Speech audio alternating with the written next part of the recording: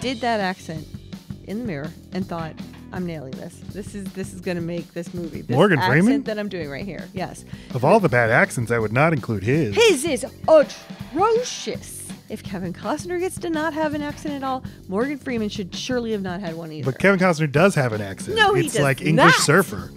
Oh my God. Maid Marian. Not a doubt. I'm back in my home of England. No, that's his playful like, ugh, I'm a scamp in the freaking forest. That's that.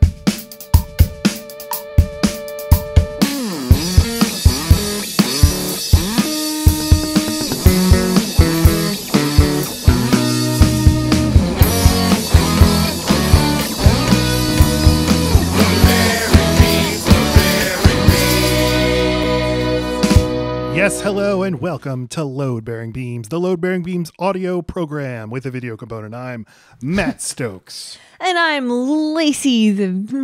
Thought I'd have a cool name. Lady Lacey of Loxley. Left leg Lacey of Beams. And I'm Sir Matt over the Earl of Huntingdon. Of undignified. Because I am uncouth. Anyway, this is rabble-rousing, lowly peasant. This is Load Bearing Beams, This the is movie Load Bearing podcast. Beams with a video component. That was a fucking mess. We are a married couple. We discuss movies from our childhoods, movies that are important, movies we want the other person to like. Otherwise, we will feel as though we have lost something foundational. That movie is more than a friend. That's how I feel. Sometimes I present a movie to Lacey, she doesn't like it, and I'm crestfallen. And I start to question myself. Who am I? Do I have good ideas? It's not just that. It's like kicking a relative out of the... You're no longer in rotation for Thanksgiving. Don't show up. Mm-hmm. Matt does not approve. It's like, well, I really liked that relative. That's how I feel. Yeah. It's not really about me. It's about me. What's the most recent time that's happened? You not liking a movie? Yeah, that was like me kicking the relative out of Thanksgiving. The last time it like really hurt like that? Has it ever? Dirty Dancing. Yeah, but that was 7 years ago. And now you're kind of being nice to that relative. I give it 3 stars. I recommend it. I think it's a perfectly fine movie. Anyway, I'd have to think back. That's the point. The point is, I don't want to learn that I have and have had horrible taste. These movies were great comforts to me. I realized yesterday why I don't have a lot of sci-fi and a lot of horror and dramas in my rotation. They are there, but I used movies as a way of comforting me, of making me feel like things are the same. We moved a lot when I was a kid, and my mom had several husbands and things were different all the time. Sometimes we had cable, sometimes we didn't have cable. But if I had a VCR, if I had a movie, it made it feel like the house we were at before. And bringing a piece of you with you. Well, it made it their movies, especially certain movies, were my consistency. Mm-hmm. I realized that yesterday.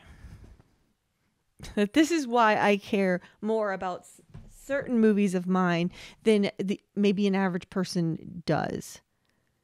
And that's why you think you come at it from a different place, Matt. You're more like, is this good? Oh, Chantal, I didn't know. The canopies on the mezzanine. That's how you are with it. I know. I'm always talking about the canapes on the mezzanine and yeah. But have I said this before? It's good. You probably have said it before, but it's good. It's good every time you say it. All right, well. How many times did you move? When we moved here, that was the 34th or 35th time I moved. Mm-hmm. But since you met me, we've put down roots. We've only lived in like 5 different places. That's it. Which is an extraordinary amount of moves. We've only bought 3 houses. Oh my God. That's a lot of houses to buy in such a short amount of time.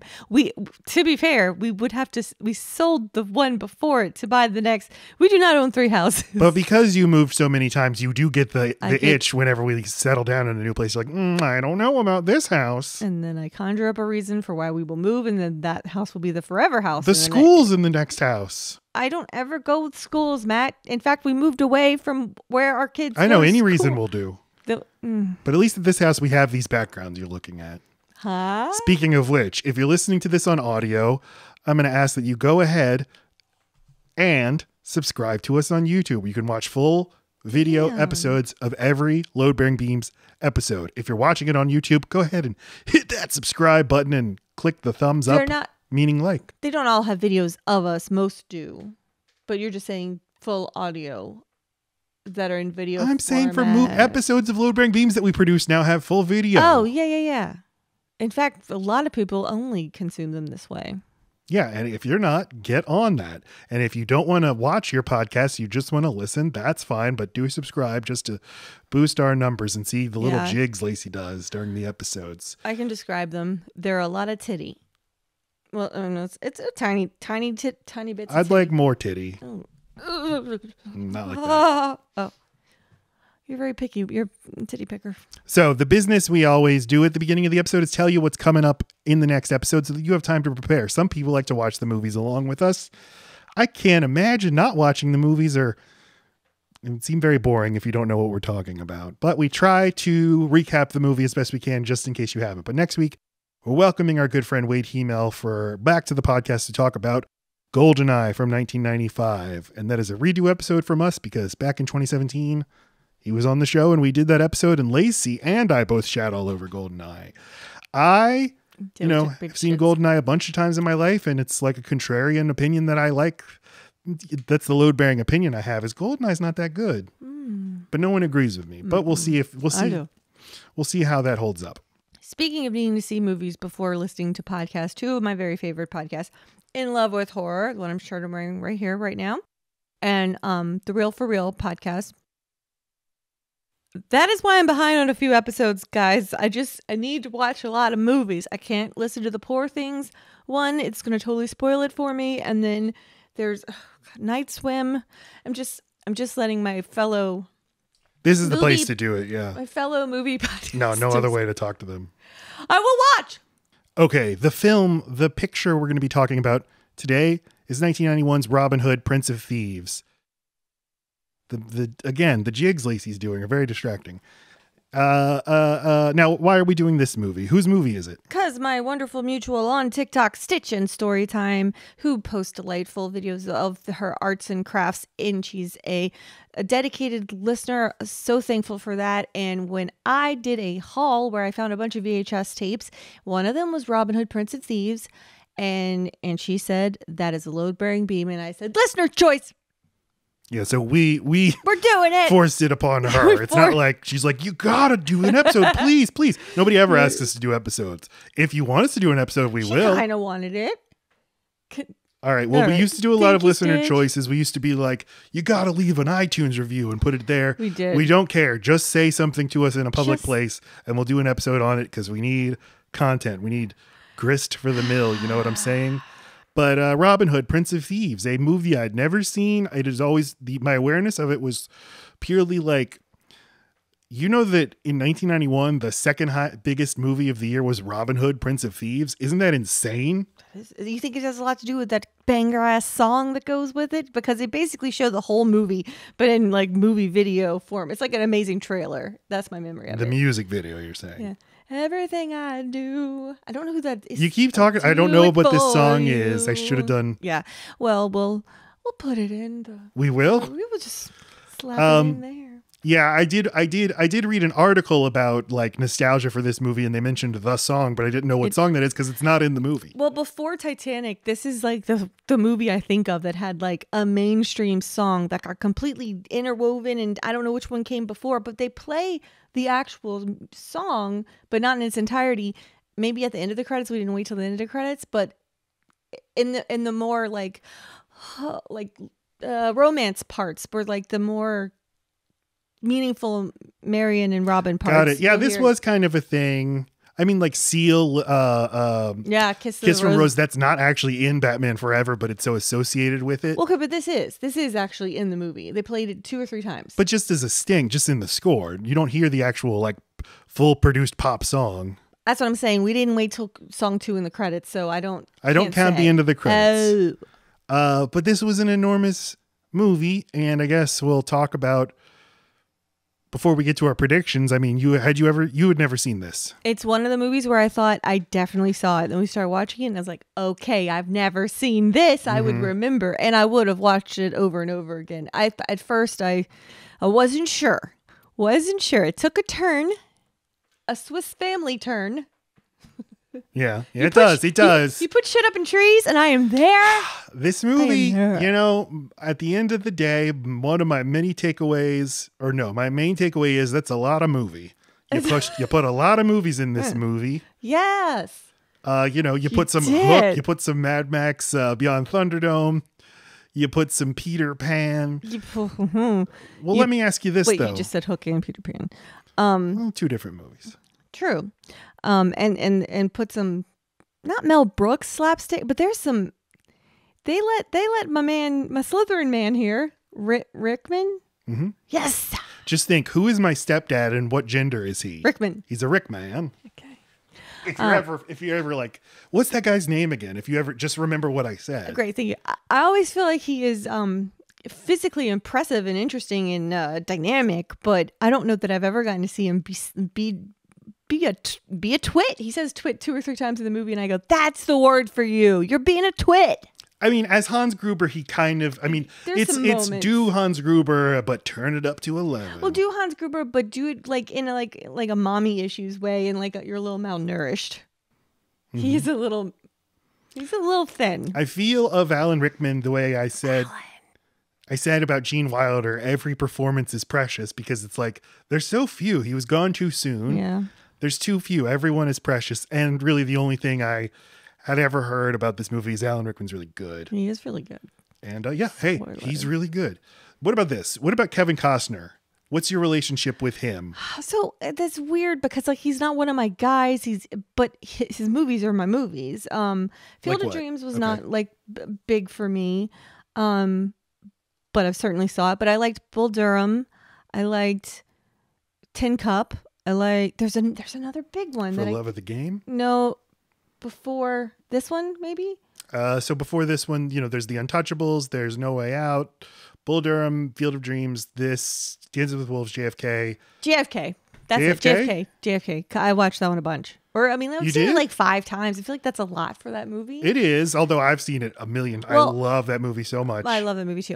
And I have a VHS. And we've watched it together. Yes, we have. Well, my speech teacher, Mr. Block, they filmed a lot of that in New Orleans. So I don't know if all of it's there, but he was an extra. You can see him in the courtroom scenes. He's behind Kevin Costner on his side. So it was like mandatory and speech class at Riverdale that we watched that at least for one of the classes. Huh. Not because it. That gives everybody their ideas about the Kennedy assassination. Because it's really a stage play. The courtroom scenes. It relies so much on the. I could see it. Yes, it form. Is. That section of the movie is speechy, but it's a maximalist movie, montages. And, we might do an episode on that movie. The only hesitation is it's very long. But it's not one of those movies that feels long though. No, so but I won't complain. The longer the movie, the longer our episode has to be since we recap the movie. So that's my hesitation. But when I see Kevin Costner in anything, I mainly see him as Jim Garrison from JFK. I just see him leading his team. Why? I don't. As soon as I realized what I was doing, 1,000 apologies, my lord. I just moved Matt's camera tripod. It's like, I'm going to play with this. I wiggled it. Stupid. Yeah. Okay. Our setup is held together with like dreams and bubblegum. So I'm sorry. You can't look at it. You can't fart. I can't think without it falling apart. What's your relationship? What's your Robin Hood movie? What does that mean? Well, I feel like for some people it's the Disney animated one. For some people it's this one. For some people, I thought you were like, are we changing the name of the podcast? It's not Load Bearing Beam anymore. It's what's your Robin Hood, Lacey? Really, what makes you go? That's not what you meant. No, I wasn't. No. It would definitely be the Mel Brooks Robin Hood Men in Tights. But I saw the animal. I saw the animated one a bunch too. I feel like I could definitely go line for line with that one. But I love tights. Roam around the woods looking for fights. Should we have watched that too for this? We may look like pansies. Yeah. Let me know. No, because it's like okay, it is to Star Wars what Spaceballs is. Because it made fun of all the things, it did at moments make me realize, oh, this is what they're making fun of. And it was, or when did that movie come out? Actually, I don't know when. After, I think it was 93. Maybe it would have 94. had to, and it had to be. No, it was a response to this. It had, yeah, because this movie takes even the itself, title, Robin Hood : something. That is why I thought this movie was going to like take itself really serious, because that's usually what then requires an answer to it. But I guess it's just the blockbuster success of it that made it ripe for parody, because this movie's got some moments, some comedy. Well, let me ask you this. You can ask me anything. What's a better movie, Robin Hood, Prince of Thieves, or Star Wars? Oh my God, Robin Hood, Prince of Thieves, a million fucking times over. Jesus fucking Christ. I even wanted to point out to you. This is what Star Wars gets wrong. No, we said, I don't need a ton of emotion from Leia for me to believe that she is upset. But that guttural scream Maid Marian does whenever she finally sees Robin and knows he's not dead. She's about to get married to what's-his-face. Crazy shit is happening. The earnestness, the like guttural sound that she makes, in that moment, I don't know if we're going to live past this minute. And I want you to know, I am so fucking glad to see you. Like, I just need you to have heard my voice and me to have seen your eyes one more time, and I could be okay. It was just a scream. And that's all I fucking want from Leia. What was missing, in Star Wars was the scream. So I just wanted to go, planet! Yeah. No! My planet! When you hear Robin Hood, are you like, oh, good, that sounds fun? Or do you think boring? That's a good question. In what context am I going to hear it? Like, we're all going to play Robin Hood. I don't know. Okay. Well, it's just, Yeah, like I guess if I hear Peter Pan, I instantly think that's going to be a little romp, a little fun. Just the term Peter Pan makes me think mischief. There's Hood. A thing Hollywood has where every 10 years or so, they're like, let's try a Robin Hood movie. They also say, let's try a Peter Pan movie. And they also say, let's try a King Arthur movie. Okay. Crucially, these are all public domain. Got my answer. The last one you said? King Arthur? Makes me want to go to sleep and have diarrhea. Number 2, Peter Pan. I'm like, probably don't touch it. It's a little bit of a load-bearing beam hook.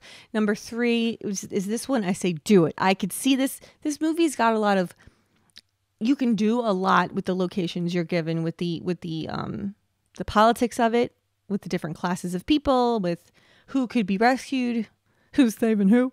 Yeah, my answer is Robin Hood. Are you going to remake a movie? Every 10 years they try to make a new Robin Hood because it's IP that people are aware of, that you don't have to pay anything for and you can do anything with, because people aren't going to be like, you fucked up Robin Hood. You ruined my childhood. They will.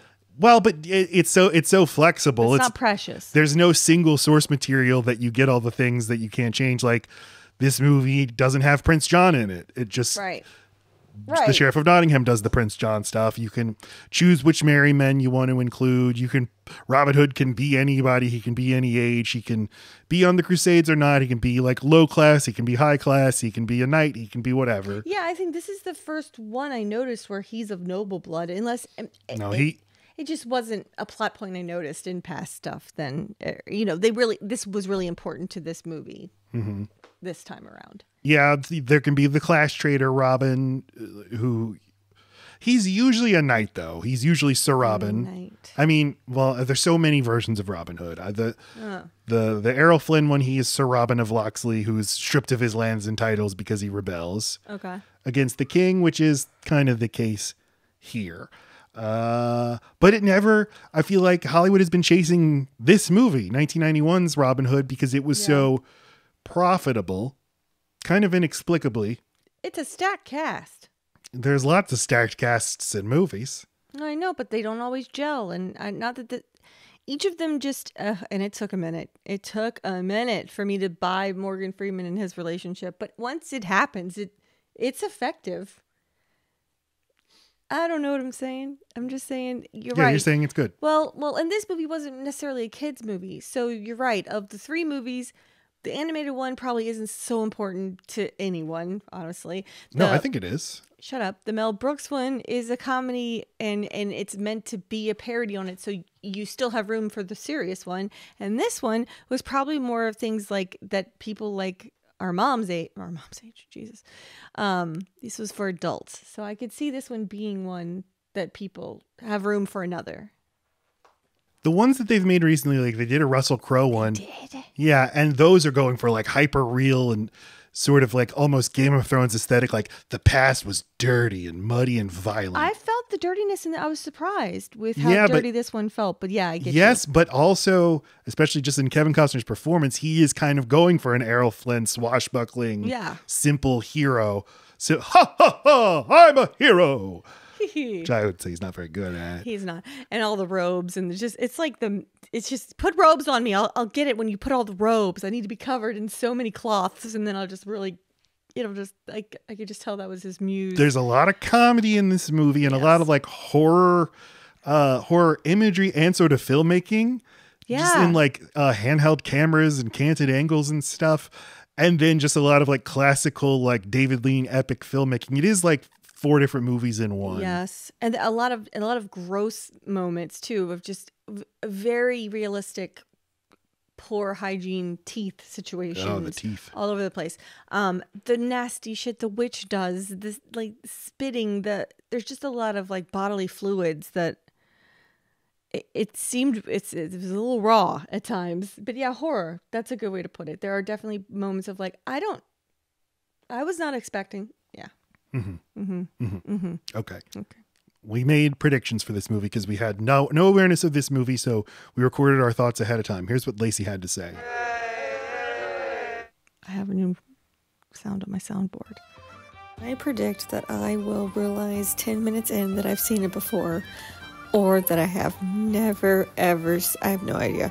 I feel like it's going to be heartfelt, and there's going to be a romance that I enjoy. I hope that it's funny at times. It seems weird to take a Robin Hood completely seriously, but I'm sure I'll buy in. I remember people liking this movie. Fabulous prediction. Thank you. Bye. I nailed that. Nailed the fuck out of that.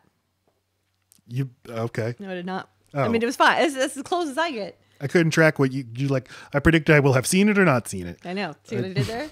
I did politician level prediction there. All of it's right. Robin Hood's a movie of contrasts. Here is my prediction. Okay. So prediction for Robin Hood, Prince of Thieves. I know so little about this movie. The only thing I feel like people say about it is that Alan Rickman's performance is good, which makes me excited. You know, I like Dances with Wolves, but I don't generally like other Kevin Costner long historical epics. So based on that, and nothing else other than the poster, which is very serious looking Kevin Costner shooting an arrow at you, I predict that this movie will be boring and long. But maybe like Cecil B. DeMille movies from old classic Hollywood, you'll appreciate it just, you know, for its technical, hey, it's nice that they got all these people out there at a real location and used real props and no CGI to be found. Maybe there'll be charm in that.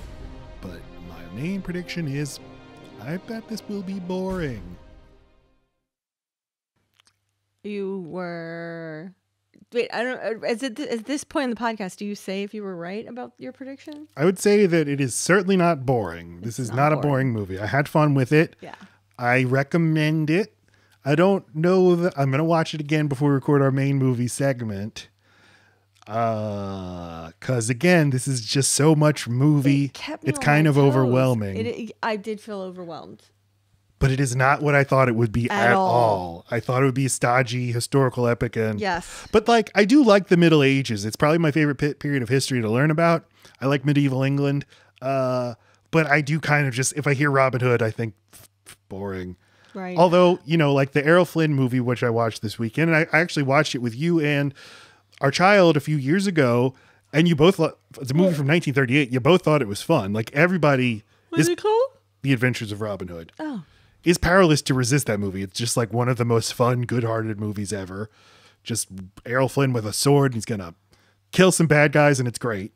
What other Kevin Costner soaring, whatever the hell you called this, like period piece? What other Kevin Costner movies? I guess the are main there? one I was thinking of was The Postman, which isn't historical. Actually, it's post-apocalyptic, but it's him with a horse wandering around America, and I had to turn it off. I tried to watch it a few months ago, and it's like, I can't deal with this. I will say I do prefer watching Kevin Costner have fun to Kevin Costner being depressed. I don't like poopy Kevin Costner, unless there's a healthy mixture. He can be serious, but I like when he can joke and have that smirk, and that's what's good about him.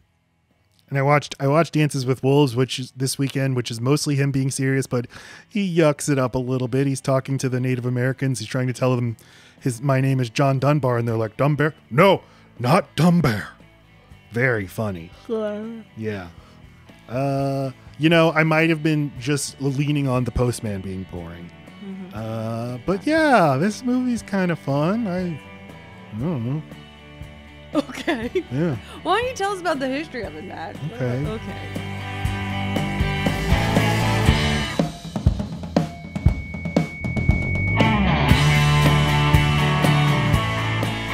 Robin Hood. Let's learn about... Good night, Irene. We are going all the way the fuck back. Yes. When did this turn into just history rather than the history of the movie? Well, you have to understand the history of Robin Hood to understand the history of the movie. God. Sometimes I mix it up. When we did Dirty Dancing, I did the history of abortion in America. That's true. You're a grand mixer. Yeah. You're a mixologist. I'm like that. the movie Robin Hood, Prince of Thieves. I'm all history genres in one. Oh. Robin Hood is a figure from English folklore.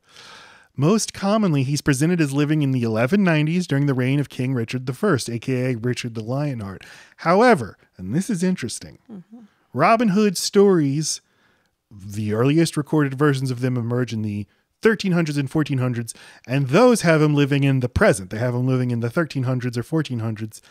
And then by about the 1500s, then they send him back in time. Then they're like, Robin Hood lived during the reign of King Richard the Lionheart. Isn't that interesting, Lacey? I would have had to know what was going on with class and society at the time. It sounds like it's a story they tell themselves to make themselves feel better about the hard times with a harsh ruler. Well, it's kind of like... Am I right? Yes.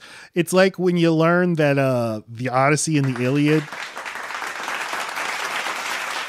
that Homer's epic poems from ancient Greece, they were period pieces for him. They're like, this was set a long time ago. It's like that. Yeah, I can't even say how many times I've said that to anyone who'll listen. There's no clear origin for when Robin Hood starts. When Robin Hood first appears in like ballads and poetry in the 14th and 15th centuries, the way he is referenced is sort of in a way that makes you think that he's just somebody that everybody already knows about. Like, as you often see in Robin Hood stories. So it's like, but we don't have the other stories that they're referring to. What there is not is a clear historical figure that he's based on. Okay. Just anyone who would help out the little guy, I reckon. I will say in this movie, it's the first time I understood the origin of his name. I was like, okay, is his name Robin Hood or Robin Hood Locksley? What's going on? But I was like, oh, it's because he's a hoodlum. Yeah. He wears a hood. He's of the hood. All right. But yeah, it's like King Arthur. There's no clear person that was actually the basis for these stories. And the earliest versions of the story have him sort of referenced as a touchstone that everybody is aware of. Right. Though with King Arthur, there is a more clear historical. So isn't it just an oral tradition that you end up butting up against because at some point they start writing, but they already knew the oral tradition? Yeah. Because this is sort of an oral tradition, you can't pinpoint it, but you would think, well, did this ever refer to a real person who became like a folk hero and got turned into stories? With King Arthur, there's more of a lineage, potential real person who existed long ago. He was like a Celtic warlord who fought off the invading Anglo-Saxons, and then that guy got turned into Arthur. There's nothing like that with Robin Hood. Okay. But basically, based on the time that the time that the stories come from, he's kind of reflecting the anxieties of that period. But it's a couple centuries before he sort of represents a champion of the working class as a champion of the poor. What was he in earlier tellings then? Just like a scrappy man? sword guy. Okay. He's appeared in a billion movies. Douglas Fairbanks in 1922 has one of the most famous Oh, that movie. versions of it because he, in the silent film version of Robin Hood, kind of the early template of the swashbuckling sword and sandals hero. And then 1938, Errol Flynn in The Adventures of Robin Hood is probably the most beloved Robin Hood movie to this day. Is that one like technical? Is that one like colorized? Or it's in color? I would never show you a colorized movie, The way Lacey. it just looks so. I mean, I know I'm looking at a poster right now, but I remember that being very colorful. Am I wrong? It is very colorful. Okay, it but looks it's in amazing. It's incredible. But you understand, I would never show you a colorized. I do understand that, yes. This is where we get the Peter Pan stuff because, I mean, yeah, well, I'm men in tights. Yes, I mean, he's often depicted in tights. Duh. And they're green. Peter Pan, everybody. Yeah, he's got feathers too. The hat. Robin and Marion starring Sean Connery and Audrey Hepburn in the 60s is like let's make Robin Hood serious. This is an adult romance between these two people. And the Disney film from 1973 is a big movie for people mainly because of nostalgia. I watched it over the weekend. It's charming enough, but it's kind of a drag. It's only 80 minutes long and you can feel it. You feel it. Yeah. Robin Hood, Prince of Thieves, 1991, as I said, is the last time that a Robin Hood movie really hits. And they've been trying to do it ever since. In 2010, there was a Russell Crowe movie. In 2018, there was another attempt to like modernize. It's like Hunger Games. It does. This poster looks like Robin Hood, Taron Egerton and Jamie Foxx. And I believe this one's set in present day. And they're trying to make it rock and roll and stuff. Nobody wants it. Nobody wants rock and roll. Nobody wants Robin Hood, I should say. You also just said, yes, it looks like Robin Hood. Did I? I say, yes, it looks like the Hunger Games. All right, let's talk about Kevin Costner. What's he doing? He's holding his Oscars. Hey, you guys want Lacey's some of referencing. these? Oh, I'm sorry, I did it again. God, no, you know what? I'm not sorry. I'm just the way you are. You throw me a ball, I'm going to hit it. I know. Out the park. Kevin Costner was 36 years old in 1991. He's 6'1". Thank you. Playing a 16-year-old. Yeah. We did the math. He is. Okay. His breakout is in 1985 Silverado. In 1987, he's in The Untouchables and No Way Out. 1988, he's in Bull Durham. 1989, he's in Field of Dreams. He is a star on the rise, big time. And then The Bodyguard. Jesus H. Christmas. That's the fucking... I like Kevin Costner. He's in a lot of movies I like. The Bodyguard. We should do that movie. That's a movie for me. I've never seen it. That's a good one. Oh, he's in some bangers. I'm not allowed to say that. So 1990, he is in Dances with Wolves, a 3-hour Western about a nice white man who meets some nice Native Americans, and he directs it. And it is a huge blockbuster and wins the Oscars for Best Picture and Best Director. Hence, he's holding his 2 Oscars. Jesus, right out of the gate? Right out of the gate. This little guy trying to do too many things in too many lanes, and they're like, reward you for it. The next year, he's in JFK and Robin Hood, Prince of Thieves. The next year after that, he's in The Bodyguard, which is another huge movie. Yeah. So he's basically the biggest star in Hollywood. And then there's 4 years and then 10 Cup. And then that's it. Oh, fucking World. Word. Well, I think that after that, he's kind of chasing the 1-2 punch. You've got Dances with Wolves followed by Robin Hood. So he spends a lot of time directing this movie, The Postman. And he brings back the director of Robin Hood to make Waterworld. And Waterworld is... It's like the flop, right? Yes. Although it's the thing where it's not actually a flop. It's just, it was so expensive that it could never have made enough money. Filming on water, is the most expensive thing to do. And am I crazy or is there something similar? But I am picturing John Travolta in this movie. What movie am I thinking of? Maybe they just both had epic flops the same time frame. Wait, in Waterworld? I thought, or a movie with water, like maybe not. Maybe I'm picturing when he's all done up like a in Battlefield Earth. Yeah, that's what you. I mean, okay. Look at that. Have you seen Waterworld? No. Oh God, I don't know. It would have been one I'd fuck around with, but I don't know if I did. I saw it in college. I don't remember it. I'd be interested to see it again, but so it's not terrible. It's just expensive. Yeah, some people like it. Oh, I don't think anybody thinks it's great. It was supposed to be I mean, a Mad Max for a new generation. Okay. Although Mad Max was cheap as hell. I just think But of it as like an Avatar. Or a great, I mean, that seems like what he was going for is sort of a elevated. And then James Cameron did Avatar: The Way of the Water. That son of a What a bitch. slap in the fucking face. And Titanic. Yeah. Which is, you push them together. And you know, James Cameron's ex-wife, Catherine Bigelow, made a movie called The Weight of Water. I've seen that. You have? Haven't I? Are you thinking of The Shape of Water with the No. monster who... Well, I know The Shape of Water. What's The Weight of Water about? It's about like some lady. I don't know. I have no idea. I've seen movies with ladies, so check. But this is kind of all falls apart. It's not that Kevin Costner totally goes away or isn't in big movies, but him being the biggest, most powerful star in Hollywood, it's over with at this point. Wow. And I'm sorry. both of these movies are such huge money losers that he kind of gets this reputation for somebody who needs a lot of control, will cost a lot of money, and it's just not worth the headaches. Although he has kind of rebuilt everything through Yellowstone, and he's like currently working on directing, I think, a series of 4 Westerns that are going to come out via Fathom Events. I don't know. What's your question? What year was The Postman? 97. Okay. Well, I mean, 6 years is a long time in Hollywood years. Yeah, but it was like his long awaited. It was the next movie he directed. And he's directed 2. I think then he directed Open Range, and I think these Westerns that he's working on now are his. This is the 4th time he's directed a movie. But you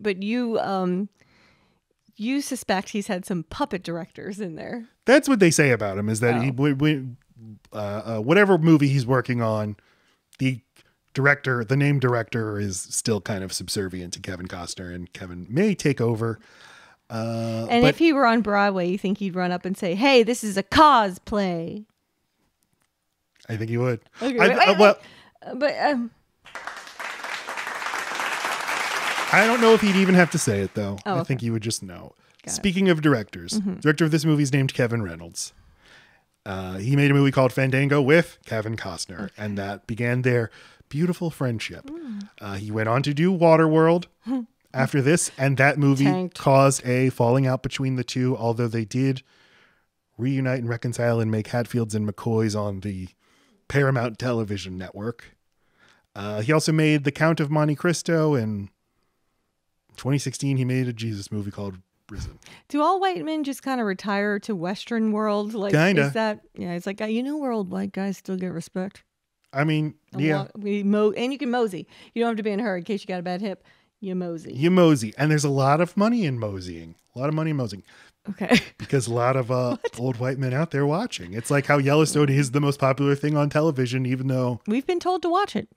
Yeah, I'm kind of curious. Okay. I am kind of curious. And, they'll say it's Red State Succession. Although Kevin Costner himself is not a... You know who'd be in it? Yellowstone? Johnny. Johnny'd be in it if he were still around. Why? I don't know. You mean Patrick Swayze? Yeah. He would, Patrick yes. Swayze. He has a Western... He would chisel. be firmly entrenched in the sort of retirement plan Kevin Costner universe. All of our movies are really about like just wanting a safe place.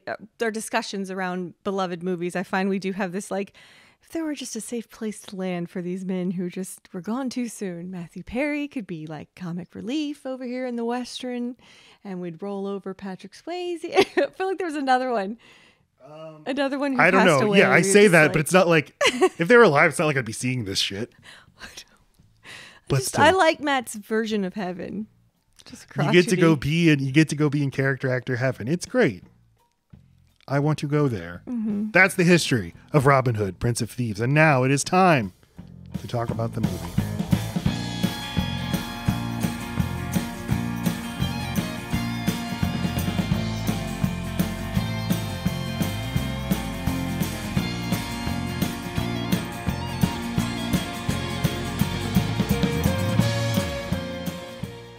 All right, this theme song, this Robin Hood theme song, the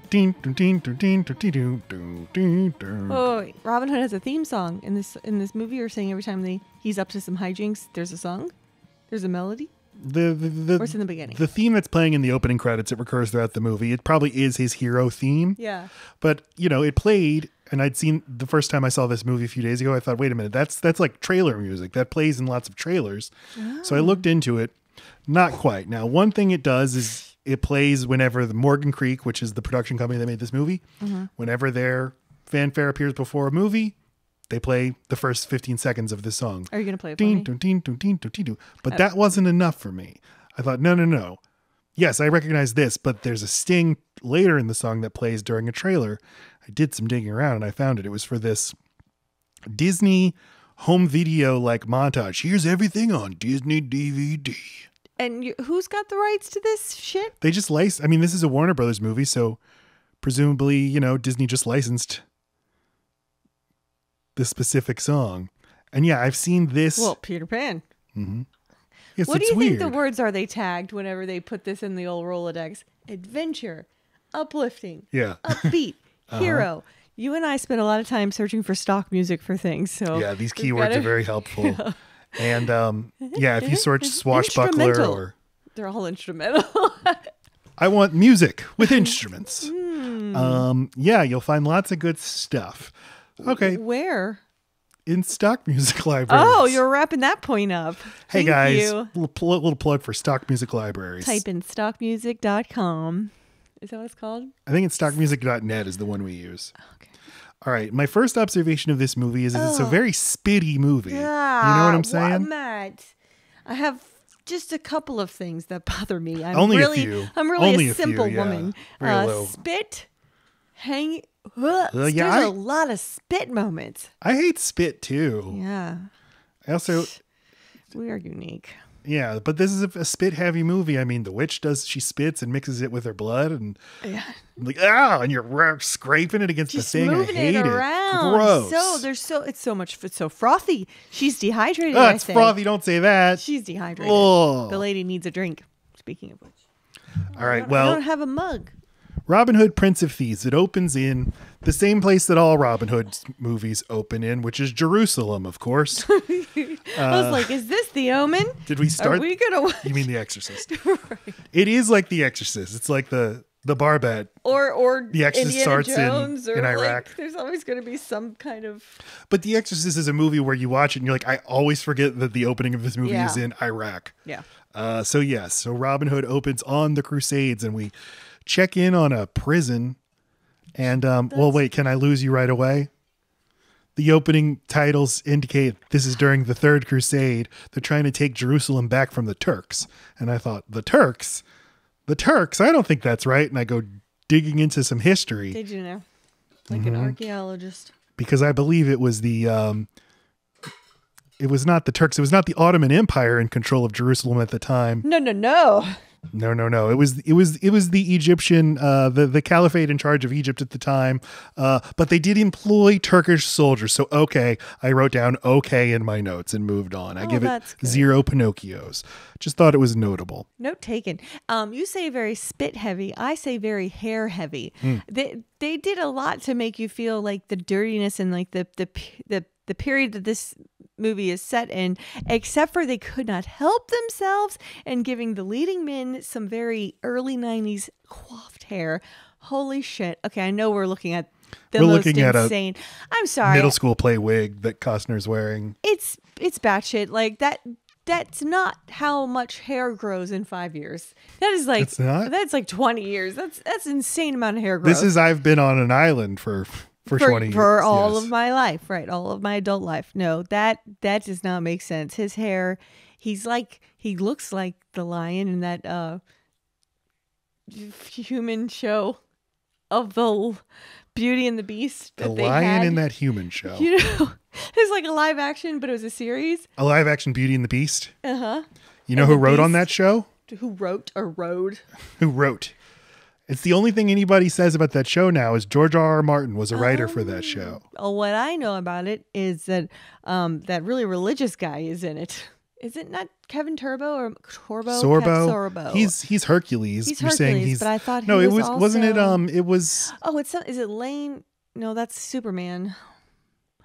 What's another one of these forgetful 90s guys that are definitely going to show up in Christian propaganda movies? What, like Kirk? Just a whatever. lot. Kirk? No, not him. He was. I really must just have been Wasn't it thinking Ron of- Perlman? Sure. Hellboy? And Linda Hamilton. That was the show, right? Oh, yeah, that does sound right. From Terminator 2? Well, I know and who Linda Terminator 1. No, you don't. Yes, I do. I have a whole thing about how they won't give her a bra, and that's because Oh, they that's don't true. won't take Okay, her but seriously. forgive me. This is like one of the 3 actors you know. Okay. Matt is on some shit today. A big pile of it. Sitting on his shit pile. All right. Well, they open in a prison, in a very severe seeming prison. Seeming. And I wrote, yeah, maybe it's actually very nice. They're just having a bad day. I wrote in my notes, is this movie going to be Robin Hood in prison telling the story of his younger heroic days in Sherwood Forest? No, not the case. This is just the opening to his adventure. Right. He escapes. Just a 17-year-old boy with a full beard. Yes. We arrived at 17 because later in the movie he says, the last conversation I had with my father Was when he was 12. before I left on the Crusades. And now he's been in the Crusades earlier, for 4 years. No, he says earlier in the movie he's been on the Crusades for 5 years. So he's clearly 17, right? 2 plus 5. Maybe there was some travel time too, so maybe he's 18. It is a crusade. Is that a word for travel or fight? It's travel. It's nice. Travel. Just nice travel. Just see some good. sights. So it's not a framing device. Robin Hood is in prison, and It's a bookend. in this, it's not. it's not a bookend. It's not, right. 'Cause they don't Also go in back to this it. prison is Morgan Freeman. What's he doing here? Well, in the 90s, they wouldn't let Morgan Freeman not be in prison. It's true. Based on 2 movies. Yeah. But they're very important. What's he doing? He's there for, being a rebel rouser or something. But I don't know that they had much of a relationship. But it seems like he's been in prison for 5 years. I mean, he did make it seem like he had been captured pretty quickly, right? Costner. So he's been in prison the whole time? I just don't think he's very good at crusading. So But later maybe the 4 comes from being in prison 4 years, but being away for 5. Maybe that's why you and I have 2 different numbers here. Maybe he crusaded for 1 year. Maybe. Got some kills in. Maybe.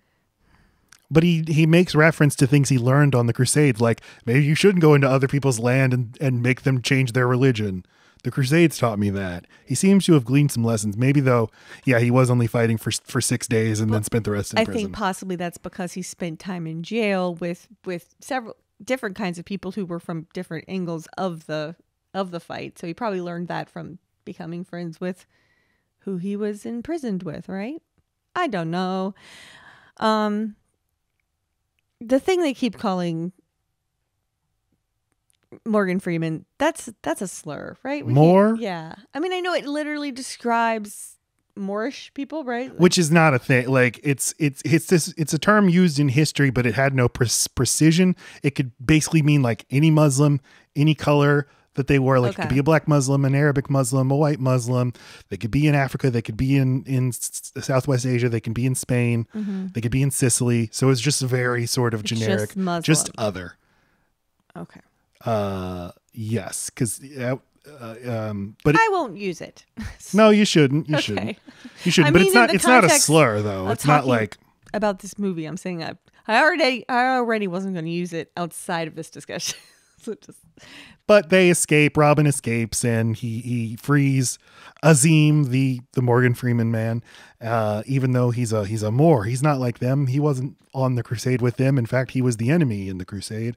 But now they are united in bondage. Yes.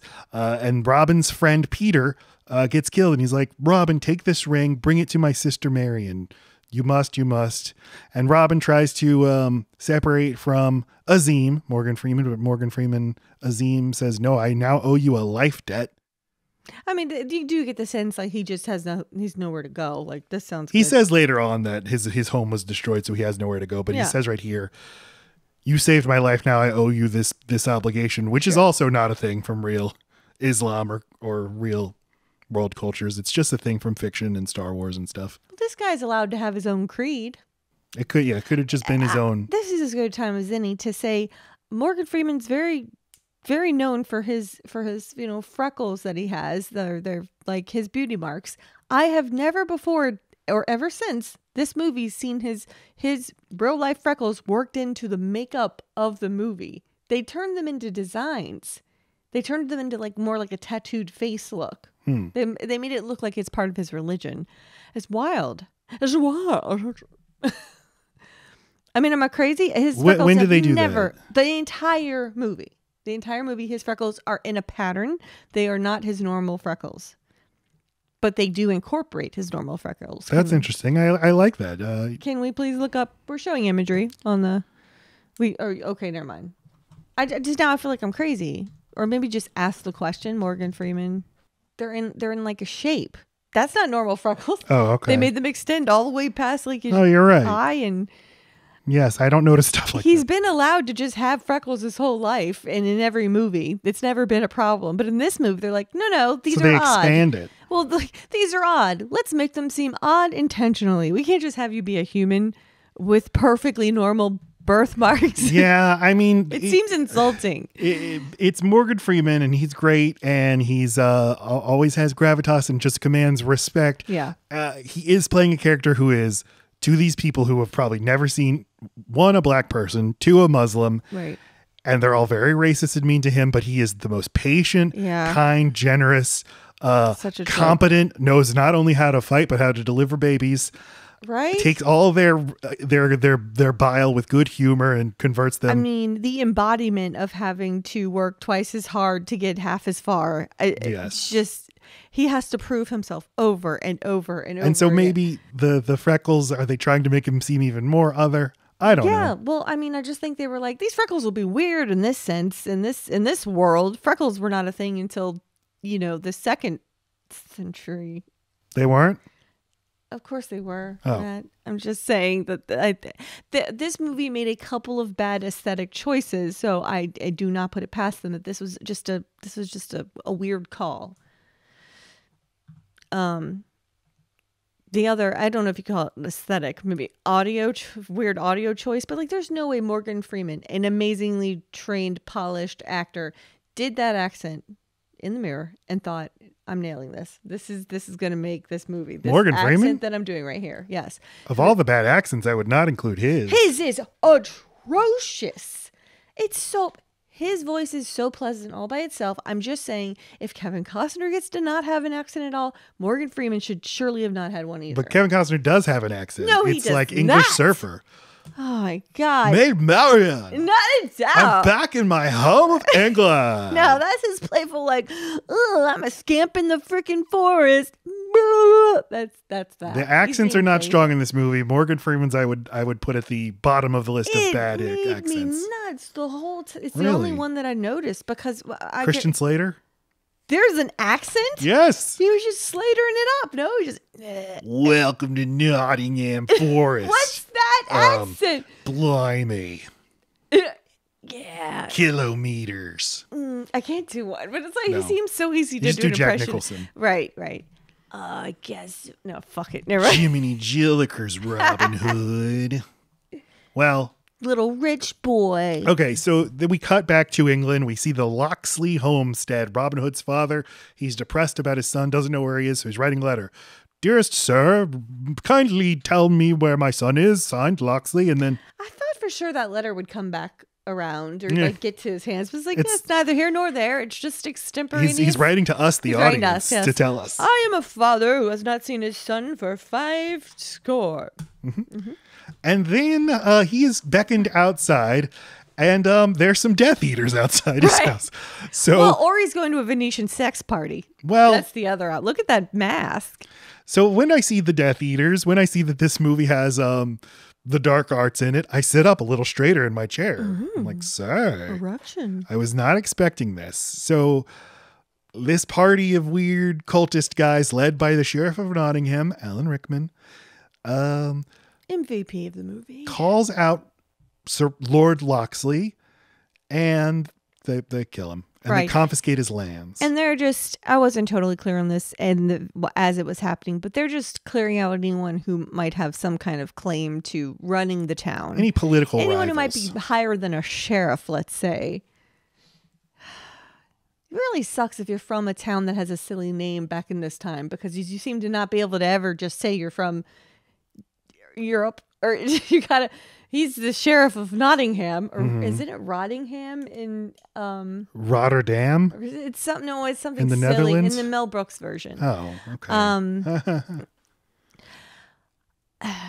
I'm just saying, if you're from Sugar Bottom, and I am Lord Roth of Sugar You're Bottom. Sugar Bottom. I like that you're so noble that your name is just the place that you own. So he's Nottingham. It's both his name and his title, the Sheriff of Nottingham, but his name is also Nottingham. Oh, I thought he's just the Sheriff of Nottingham. But it's the same thing. That's where names like noble titles come from. If you're the Earl of whatever, your last name is just the name of that place. If you're the Earl of Windsor, okay, so your last it's like name is just literally Windsor. everyone born in that place is related to each other. Therefore, they all have that last name, or Everyone who owns individuals-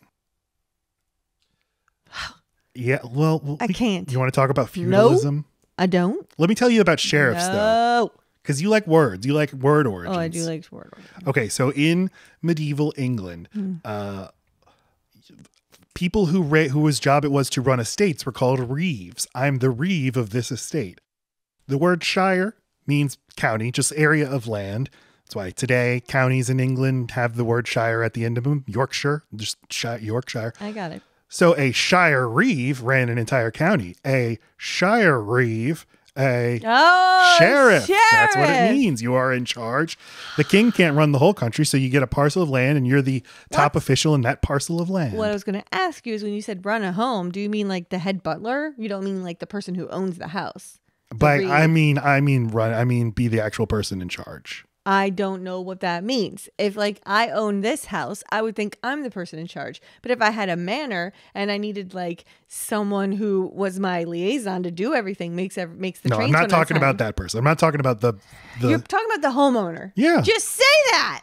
What? Runs a home versus owns the home. I'm talking about running a county. The county isn't owned but by. you start a reeve, however, is the person who ran a household. That is where you started. That is why I wanted the clarification. Mm-hmm. You get my meaning? Okay. I'm not talking about like a little house in Metairie. Like I got it. House? Yes, the concept of ownership is a little weird here because it's like, well, really, the king owns everything. And again, if you'd said own, I would have understood. You said run. That's where the confusion came from. And these are okay. They are not interchangeable. They are not. Run and own. No. They kill Robin Hood's dad. They kill his dad. But Robin he arrives at home and he's so happy to be back. He kisses the sand. He grabs wet sand and squeezes it and rubs his fucking nose in it. I mean, you have grass 10 yards away. Wait till you get there. Now that shit's just all over you. He read the Odyssey. He knows Odysseus did this. Oh, is it a thing? I think it's a thing. I don't know. But like the earth is 10 yards. Just walk. He saw it in a movie. He thought it looks cool. Now he's doing it. He's like, this isn't as cool as I thought it would be. This man is in 20 cloaks. He is a laundry pile. He just put all of his laundry that he owns to keep him warm in the water because he's kissing wet sand. Yeah, but he's so close to home, it doesn't matter. I'll be able to do laundry so soon. Here's a great thing about this movie. He was 12 when he lived there last. He's not going to have anything that fits him there. He's wearing everything that fits him on his person right now. It's like that fucking episode of Friends when Joey put on all his clothes. He didn't think it through. Did you want thing to about this movie that's good is location filming. All of it is filming. This is these are the cliffs of. It's not Dover. I wrote down where it is. It's I believe you. Seven Sisters, which are, kind of by Dover in the south of England. And then they walk a little bit and then they film on Hadrian's Wall, which is in the north of England. So it seems iconic. I feel like that wall has been in many a movie. Yeah, that wall was the ancient boundary between Roman Britain and the barbarian lands of the north. So back then people were very short. Well, back then the wall was taller. It has been thousands of years, but yeah, basically. Oh, wait, like the earth has built up around it, not it has come down? I think Earth got tall? I don't know which it is. You do research, but not on the things that I care about. All I care about are heights. That's why I hate telling you things. You always ask me questions that I don't know the answers to. Oh my God, says the guy who asks our children trivia until they get one wrong. I don't. You have always. I have always. Always. When's the last time I did that? That's fun. That's how you play trivia. Yeah, but no one's asking to play trivia. They're so excited that they know a thing, and then you got to ask them the next thing. I don't do that. You know what you do? Nope. I'm perfect. I sit here As and I pose a question to the kid, like, how was your day? And you answer for the kid. I stopped doing that years ago. Okay. At the same time I stopped doing my thing. I can't wait to point out. What? Hadrian's Wall. Hadrian's Wall, Lacey, was the inspiration for the wall in Game of Thrones. Isn't it cool that there's actually a wall? Keep out the barbarian tribes of the north. Oh. Meaning the Celts, who we meet later. Oh, they do seem like wildlings because of their pelts. The Celts and their pelts. Do you think that's how you know? Okay. You don't think that's one caused the other? No, I'm sure being called a Celt didn't cause the pelt, but wearing lots of pelts might have indeed made you a Celt. Yeah. Yeah, like maybe most people's last name is Kelly. They wear pelts. Celt. What else? Tell us what else is going on here. All right. Well, sort of confusing to me. Robin Hood makes it to where the other people in the boat, besides him and Morgan Freeman's character, Robin Hood says, "Hey, when we get over here, jump Azim. And why? I don't know. To give him an excuse to he says it's to give him an excuse to leave. I keep wanting to call him Robin. That's his name. Mm-hmm. To leave Robin, to release him from his blood oath. First he tries, hey, you can go now. Azim says, nope, not going to do it. Yeah. I thought you'd say that. And then they jump those two guys jump him and he fights them off. But he fights them off because he's a great fighter. But all you did was get two people hurt. Yeah. And scare a guy. I had to try. To try to do what? To force him back on the boat and back to the lands of... Where he has nothing. Again, they don't specify where he's from. He's just, I'm Moorish. I'm from... No. We've been on this boat for 3 weeks. We've eaten all the supplies. We've shit and pissed on this boat. You get back on the boat. And get on right now. And get on right the fuck now. Go rest. Empty your bladder. You probably want to get going, right? Yeah, but bye. I don't want anyone to see me with you. Okay, it's insulting. I had to try. Got some za. Read some Zanes. So I guess this is before Robin is now aware of all the horrific shit that's happened. So this is the 100? 5 minutes of the movie where he's just skipping around like, he's wearing all of his laundry and he's dancing on his walls and he's looking at a scamp in a tree. What is this? What mischief does thou make, little boy? And you killed a deer? Yeah. Everything Azim says, he's like, oh, yeah, you met a woman? Was she pretty? Tell me. He went to prison for years for this woman. Tell me about the babe, though. Did you bone? But yeah, this little kid, he's getting chased by these evil men, and Robin is like, methinks me must interfere. So he does. That is a great villain, though, the cousin. Guy of Gisborne. Tell me, do his voice. Mabel. Did you kill a deer? I don't remember his specific voice. Did you kill a deer? No. I wrote down that he looks like he's from Twilight. Oh, he does. I was thinking Game of Thrones, but you're right. It's Twilight. It's a guy from Venice. Nope. Rome, where they keep the Pope. The Pope is from Rome, but in Twilight it's not. Where did they keep the Pope in Twilight? Say the word. Vatican City. So the Vatican. Okay. He looks like one of those vampires. Hey, God. Okay, but look, here's why it's confusing, because in the Twilight books, it's not Vatican City. It's a different place in Italy. Cares? But I'm saying the set of vampires that's with that blonde actress. The Valhara. Okay. The Michael Sheen and Dakota Dakota Fanning, that's it. Or is it Elf? Yeah, it's Dakota Fanning, yeah. Yeah. Well. That's what it is. Okay, here's another thing about shooting in England. And this tree that the little kid's in, this tree became known as the Robin Hood tree. Oh. Until it was vandalized last year and they had to cut it down. Yeah, peed on. Too much pee. I read this article. You tracked other poor boys that way. I read this article many years ago on Slate. And it was like a classic Slate contrarian thing, like actually pizza's bad or whatever that they used to do. Okay. And it was actually New Zealand was the wrong place to film Lord of the Rings, which sounds so outrageous. Middle Earth is made up. What does it matter? But Middle Earth is England. Like, at least the way it's described by J.R.R. Tolkien. You just got to go where the taxes will let you, right? I mean, we're on a budget, people. And it's like, I'm not saying I agree with that because I love the Lord of the Rings movies and they look great. But I think there is something to New Zealand looks too like pristine and new and clean and big. And England here looks like, yeah, people have been living here for forever. and everything's kind of crumbling, and it just looks more appropriate. I will say that the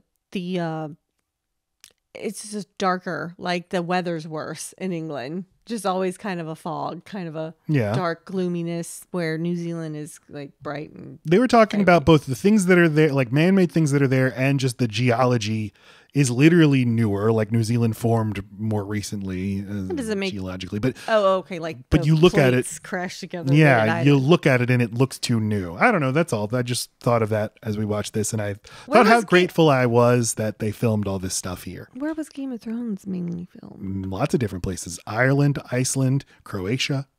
Those were the three main places. Here, in this. I don't know if they filmed it in England. Area. Okay.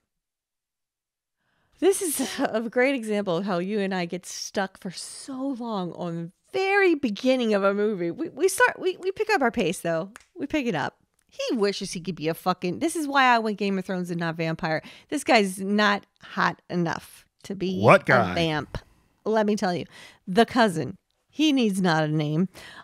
He's the one with the weird voice that we were trying to get. Anyway, him and his henchmen are chasing a boy while they're on the men are on horses and have dogs, the little boy on foot. So, and the boy's winning. I mean, God bless him.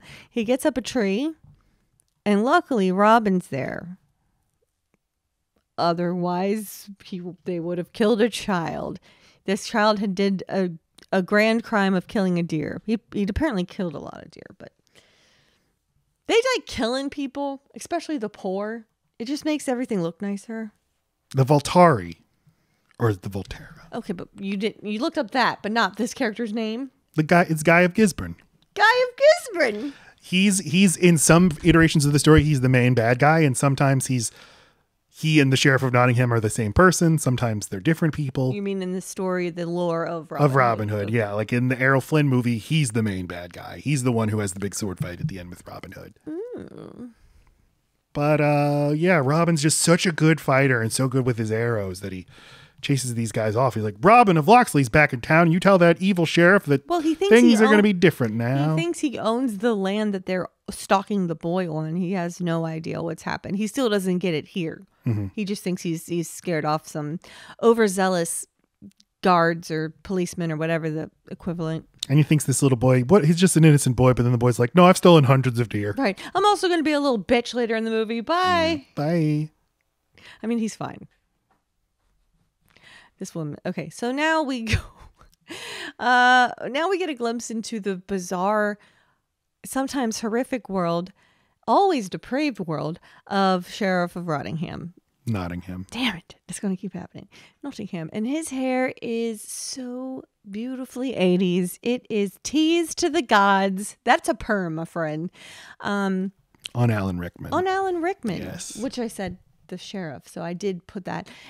So the sheriff is in his quarters at the beginning of this and molesting some like of age women, hopefully.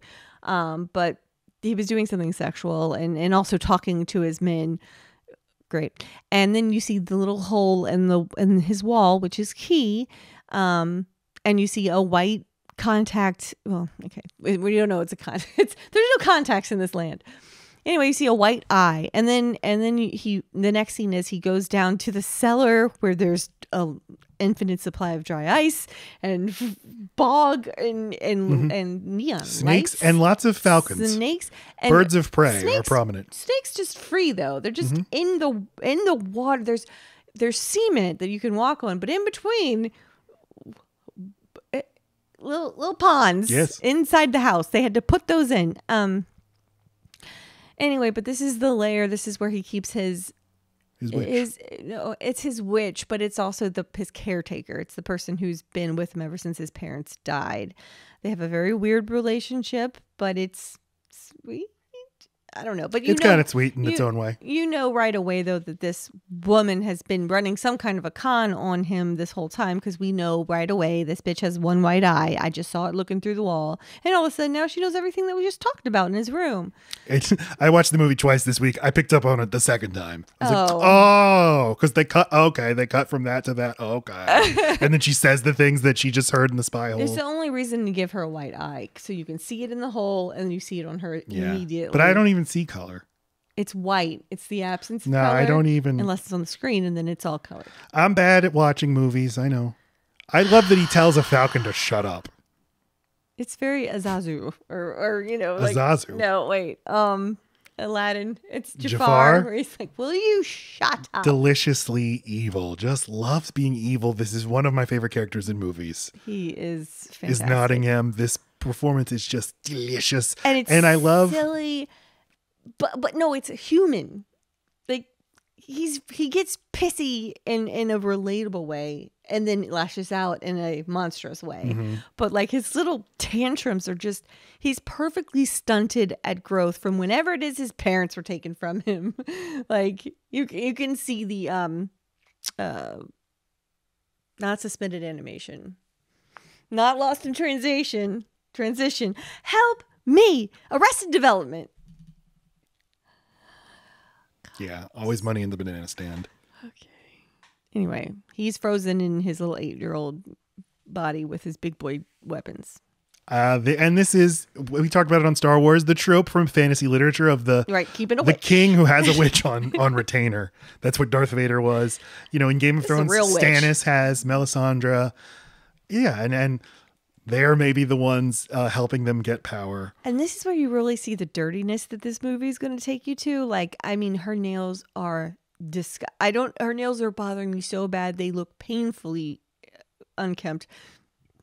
Her teeth are like 8 layers of yellow. Yeah, but it's build like, up. I think I was very jarred watching this movie the first time because it seemed tonally all over the place. Like this seemed like goofy Addams Family stuff.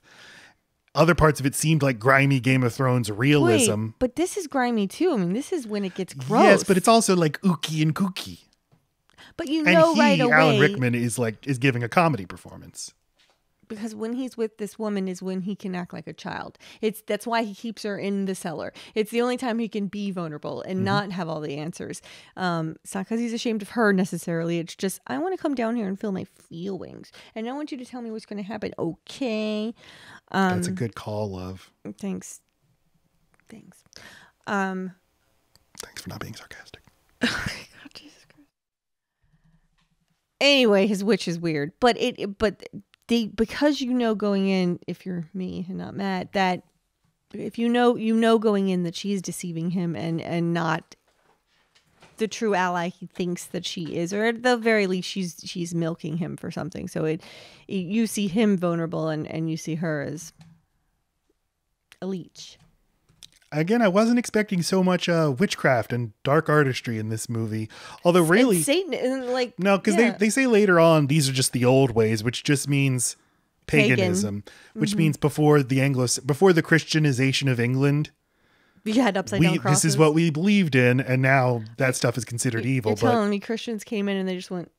That's right. There you go. Because he even has the thing where he turns the cross upside down and says, "I can barely tell the difference." Yeah, and that's another thing that religion does is assimilates old things. The festival of Yule becomes Christmas, stuff like that. Kind of interesting. And then they literally have the Celts come down, and the Celts who still cling to the old ways. Okay. Robin goes to his father's castle, finds his father dead. His loyal servant Duncan is there, but he has got his eyes cut out. Eyes cut out and sewn shut in the most brutal way. And I mean, there's no way to know how long ago this, right? Like how far after this all started did Robin free himself and come on? Because it's like, so I think his dad says he's been away for 4 years, and then maybe it takes another year for Robin to get out there. So like Nottingham had to have had some time to have like made this all really troubling. I think it's a year. I think that's how long it had. I'm kind of guessing.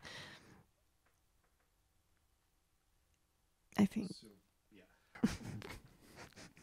I'm just trying to figure out how long poor Duncan has just been there in the dark with his bloody fucking eyes. Not He's still long. got I think blood. that this kind of happens simultaneously with Robin arriving back in England. Wait, so he's able to like. Doesn't it say fuck 4 things months up? later Oh, and then yeah, you might be right.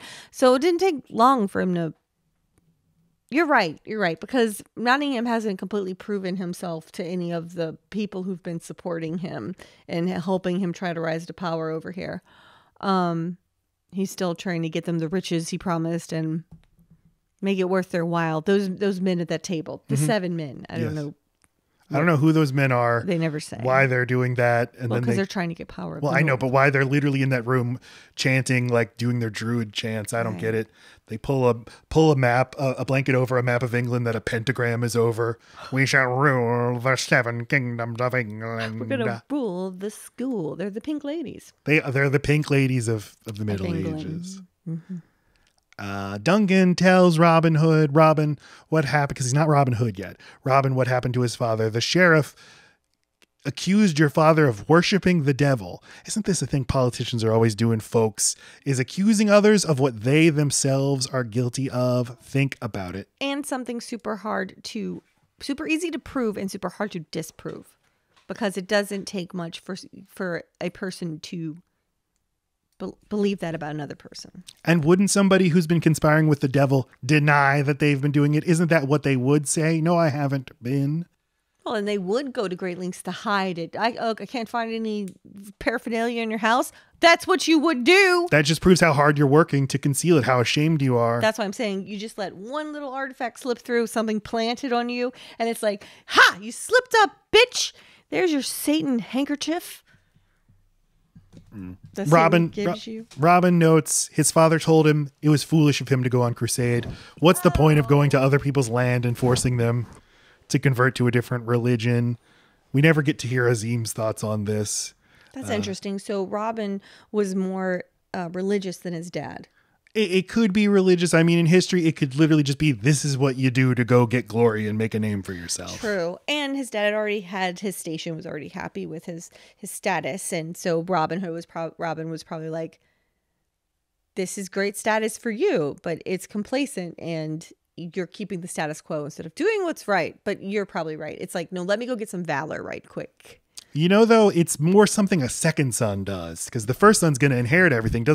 He's got it made. You can just wait for the dad to die. The second son's got to do something to make a name for himself. He's got too much of an adventure spirit, though. Like he's too restless to just sit there and wait. I mean, why else was he burning everyone's fucking hair and beating people up before he left? He lost his mom.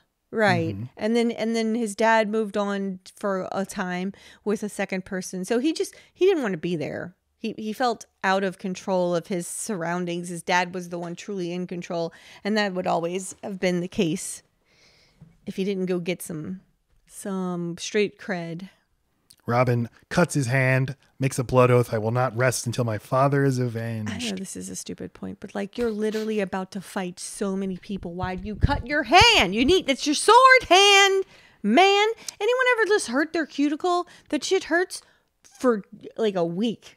You're just going to slice. That's how you show you're serious. You wipe your ass with your hand. You're going to get... Not back then.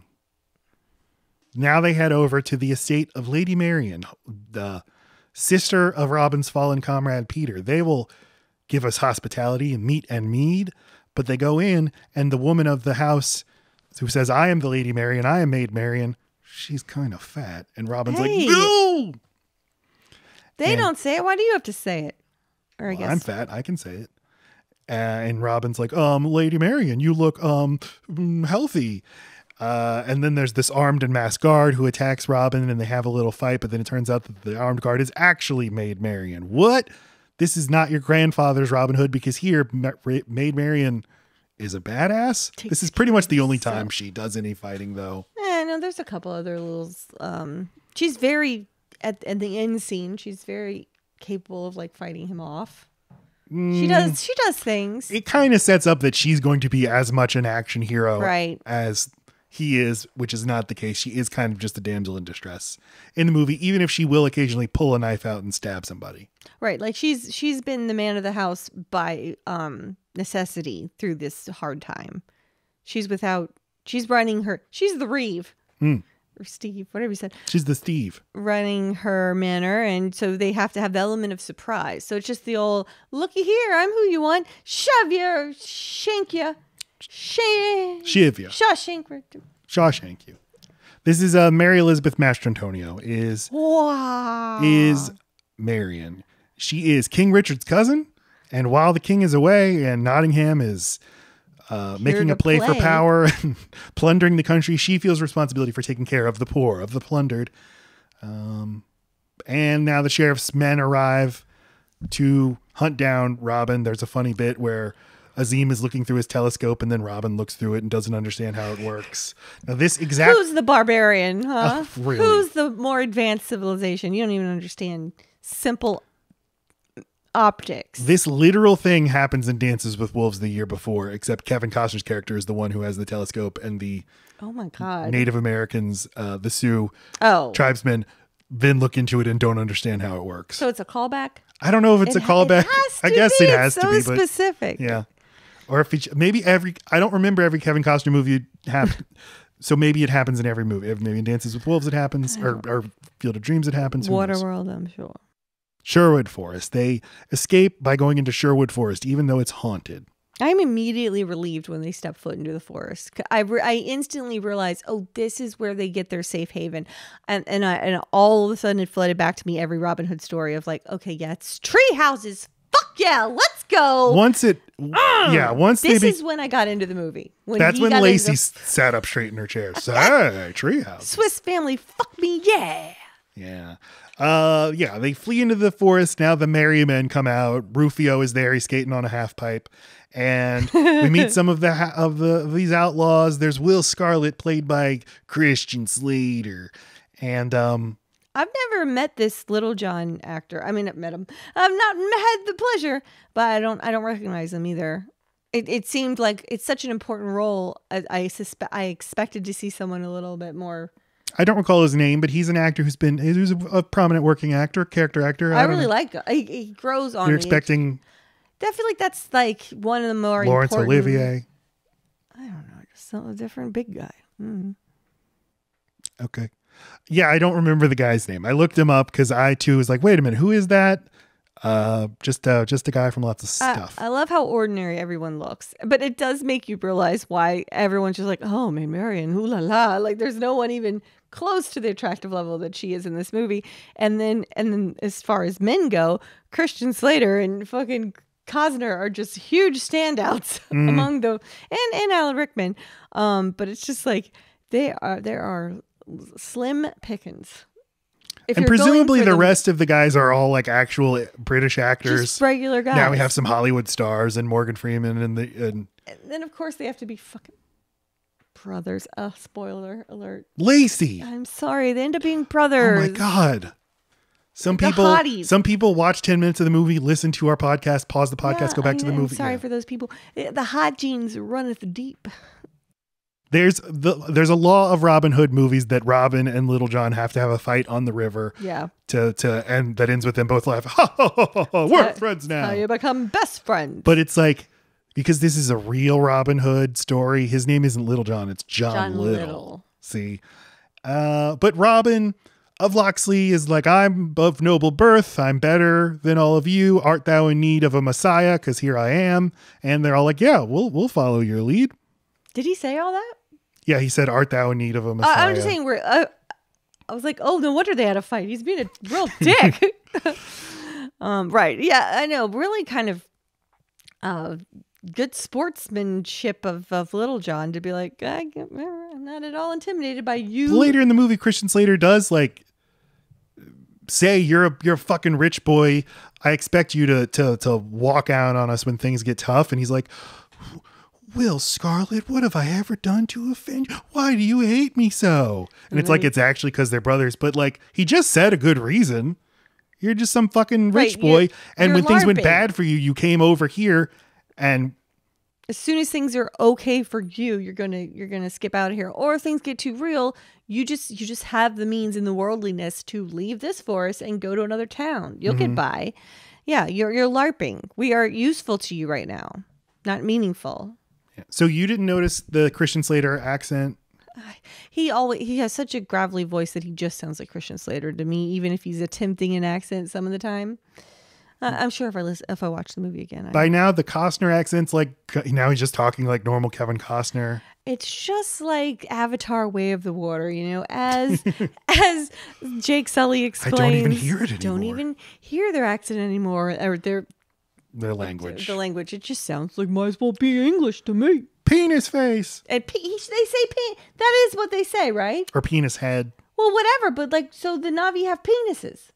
I thought they fuck with their hair. No, this is Jake Sully's mind. He's integrating the things they're saying and make it make sense to him. This is like when I called my brother a penis head.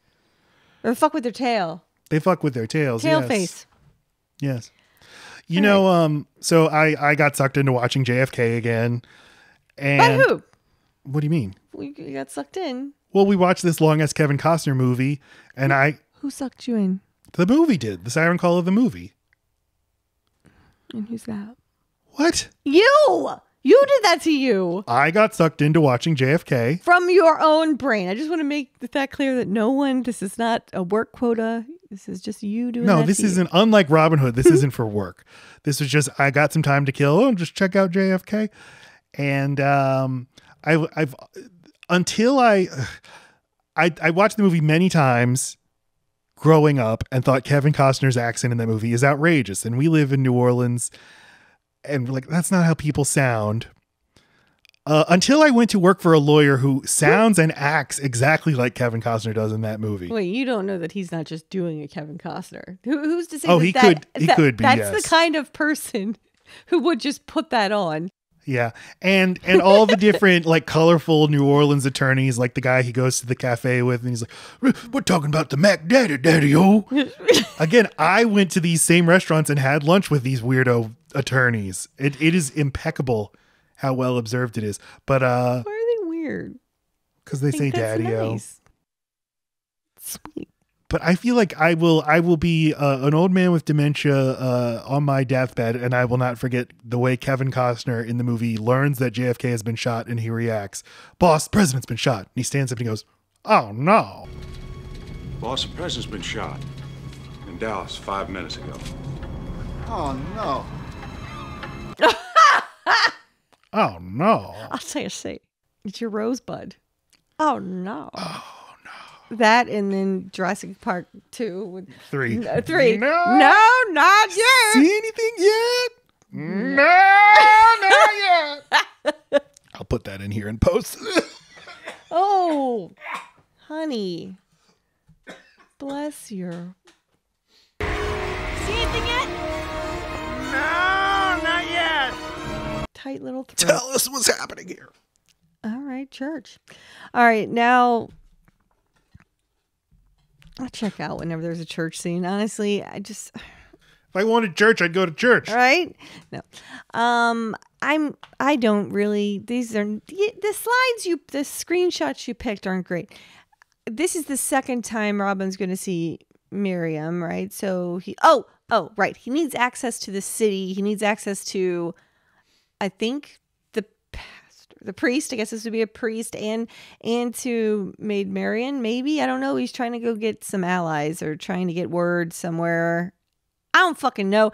But he knows he can get access to the higher class people by going to church where they bother to interact a little bit with the common folk. Yeah, give out alms for the poor. Alms? Alms. Does that mean, I thought it was arms, like literally they touch each other. You could have my favor. No, alm, like palm, but no P. It just means money, a gift, charity for the poor. All right. But we learn a few crucial things. We learn one, Nottingham's got his eye on Marion. 2, that Kevin Costner smells as bad as he looks. That's true, yes. He smells. All I have in big letters, block letters, is the breath. The breath these people must have. Ugh. A lot of close talking. Well, Marion tells him Nottingham's raising an army and he's making swords. Lots of swords. But I don't know what for. And then Robin goes to speak with the bishop. This bishop seems a little sus. But Robin's like, "Oh, beloved bishop, here I am." And is it true what they said about my father worshiping the devil? And this bishop says, yeah, I think so. Well, and you can always tell a bishop or a clergyman is corrupt if they have jewelry. They gave him a big old ring. That's how you're supposed to know. If he were down in the squalor and like dealing with the world as it is, that jewel, that thing would have been taken from him, or he would feel the threat of it being taken from him. But you can tell he's one of the people who are in the pocket of the people who are plundering, because he has no fear that they're going to take that ring. Yes. And like Friar Tuck at the end of the movie kills this guy, and it's his own version of the working class, the common folk rising up to overthrow their social betters. It's him, the friar, the one who actually interacts with the people, going to this elite bishop who sits in his ivory tower. Speaking of towers, look at this amazing treehouse. No, this is not from the movie. I just looked like, at treehouse. what in the hell? Okay. Trying to get Lacey to perk up. And it worked. All right, so now we get to the training montage. The bows are as big as the people in this movie. And Robin's been working with everyone who's been forced out of their home and is now in the woods. They kept saying, what can we do? We're just these people. We're just plain people. We're farmers. We're this. And he's like, well, but have you tried weapons? So.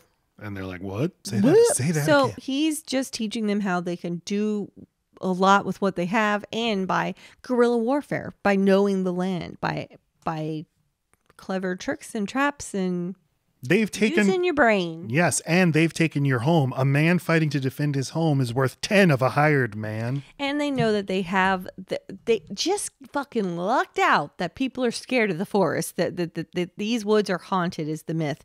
But for some reason, I guess because these men have nowhere else to go, they've already realized the woods are not haunted.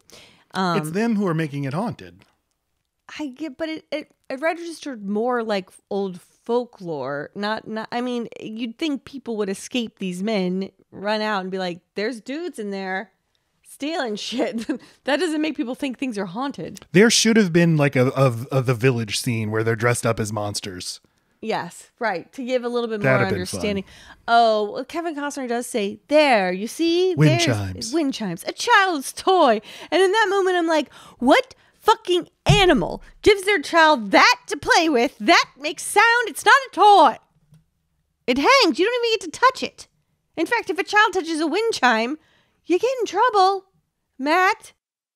Yeah, but it's very smart that you have to get through the woods if you're trying to get to A to B outside of fucking Loxley. What's the place they're at? Is it Loxley? What's the town? Nottingham. Anyway, the woods are important. They've got the right territory. Now, I believe in the actual Robin Hood tales, Sherwood Forest is not a literal forest. Forest meant like just royal preserve, just a plot of land. Okay. But they're always in the forest. The merry men are always in the forest. people don't know that. Don't know that forest didn't mean that. Okay. They start thieving. They start stealing. He's almost like the prince of thieves, you could say. There's a montage of them stealing stuff from all the nobles who pass through. Yes. And those nobles are, I guess, going through to get good favor, curry good favor with the sheriff, because they're bringing things. Yeah. They're bringing items, it seems. And I think at one point the sheriff's like, they're taking all the gold and they're supposed to be mine, or they're looting the people I was going to loot, something like they're that. They're stealing from him, stealing from my pocket, making me hurt them, and they love him for it.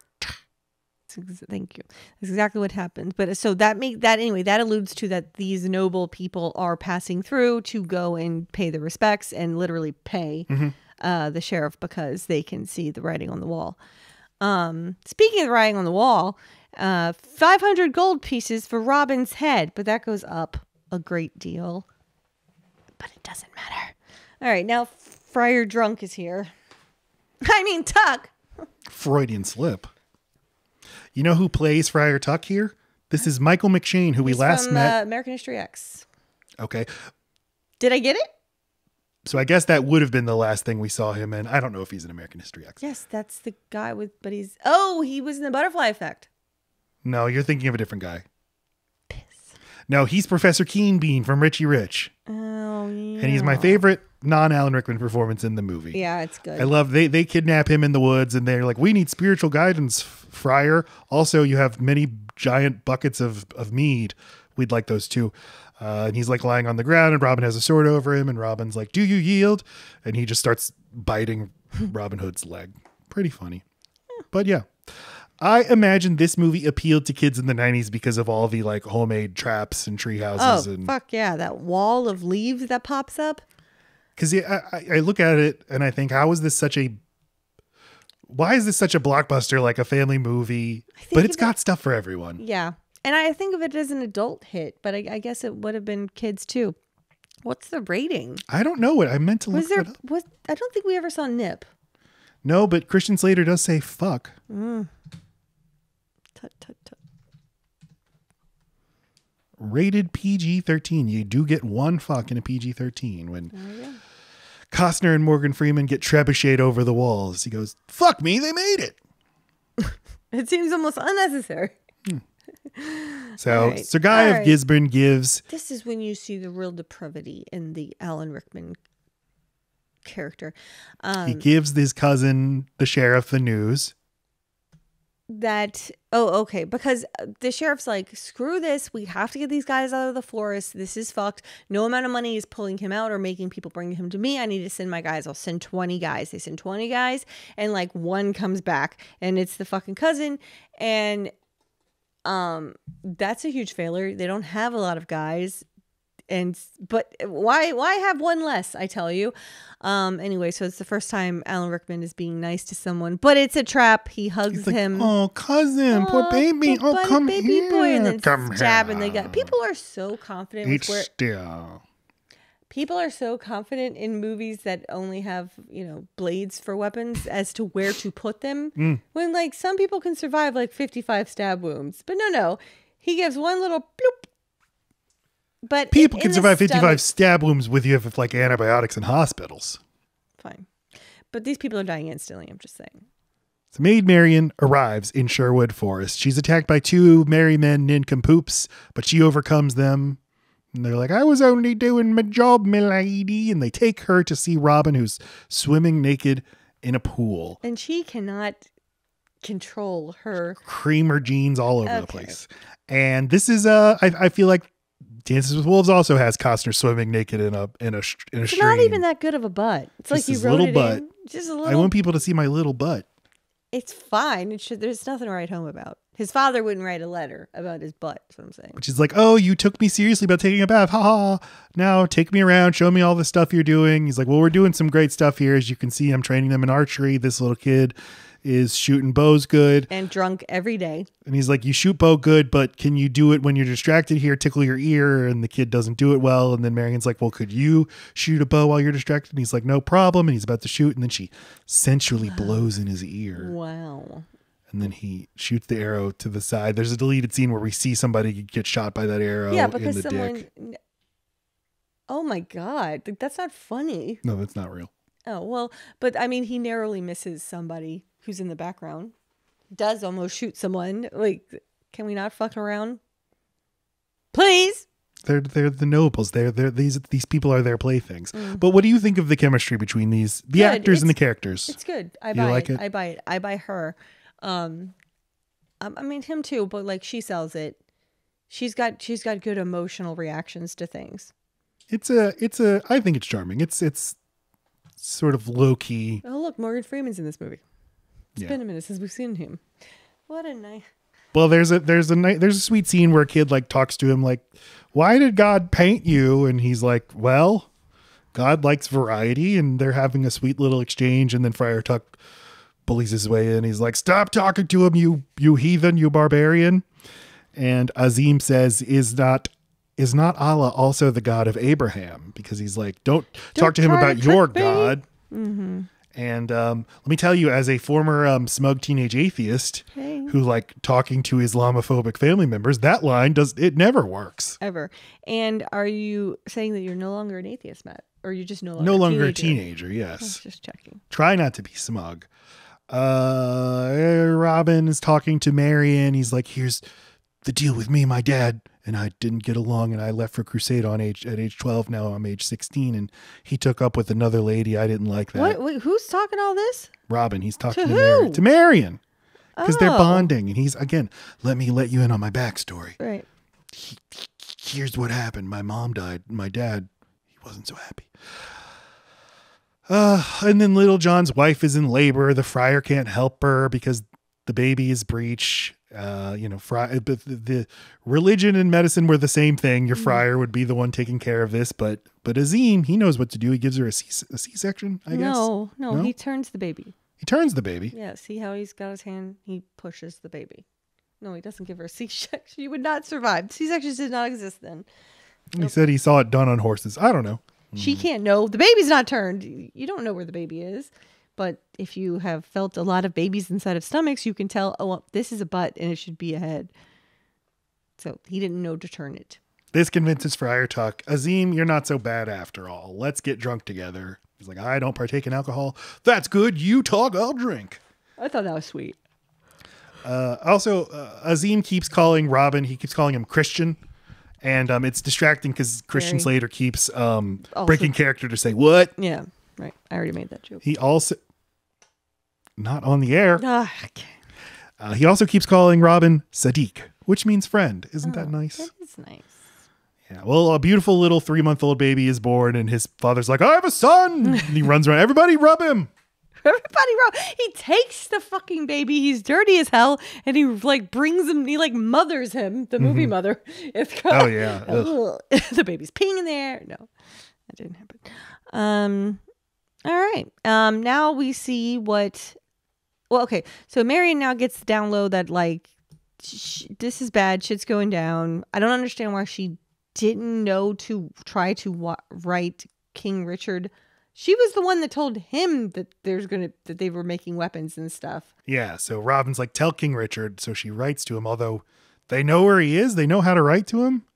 Or is this just like Harry Potter and owls? Just go find King Richard. Yeah, I don't know.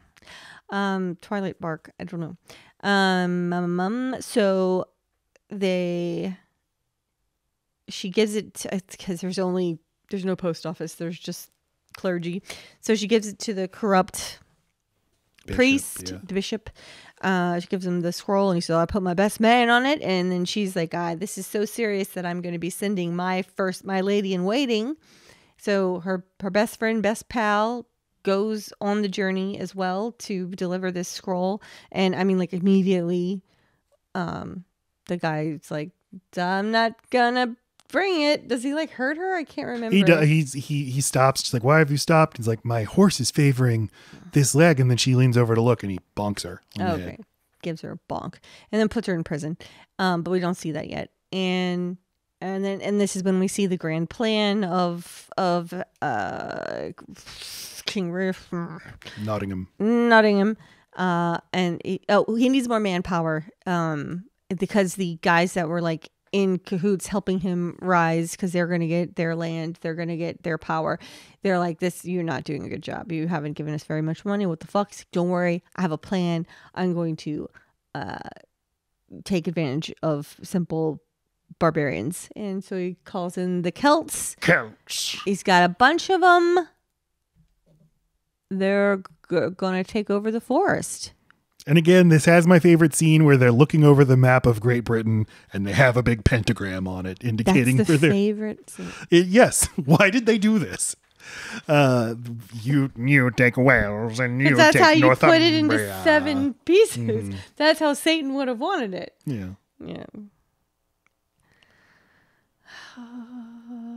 Marion gets captured at her homestead of Nottingham. The sheriff of Nottingham orders her captured. Well, Robin made the crucial mistake of sending Robin, that's his name, Duncan. Yeah, the blind man off. He felt Duncan needed an easier place to live. He's blind and in the woods, so he goes with Marion, but they take advantage of that. Nottingham does, and leaves him alive after taking Miriam.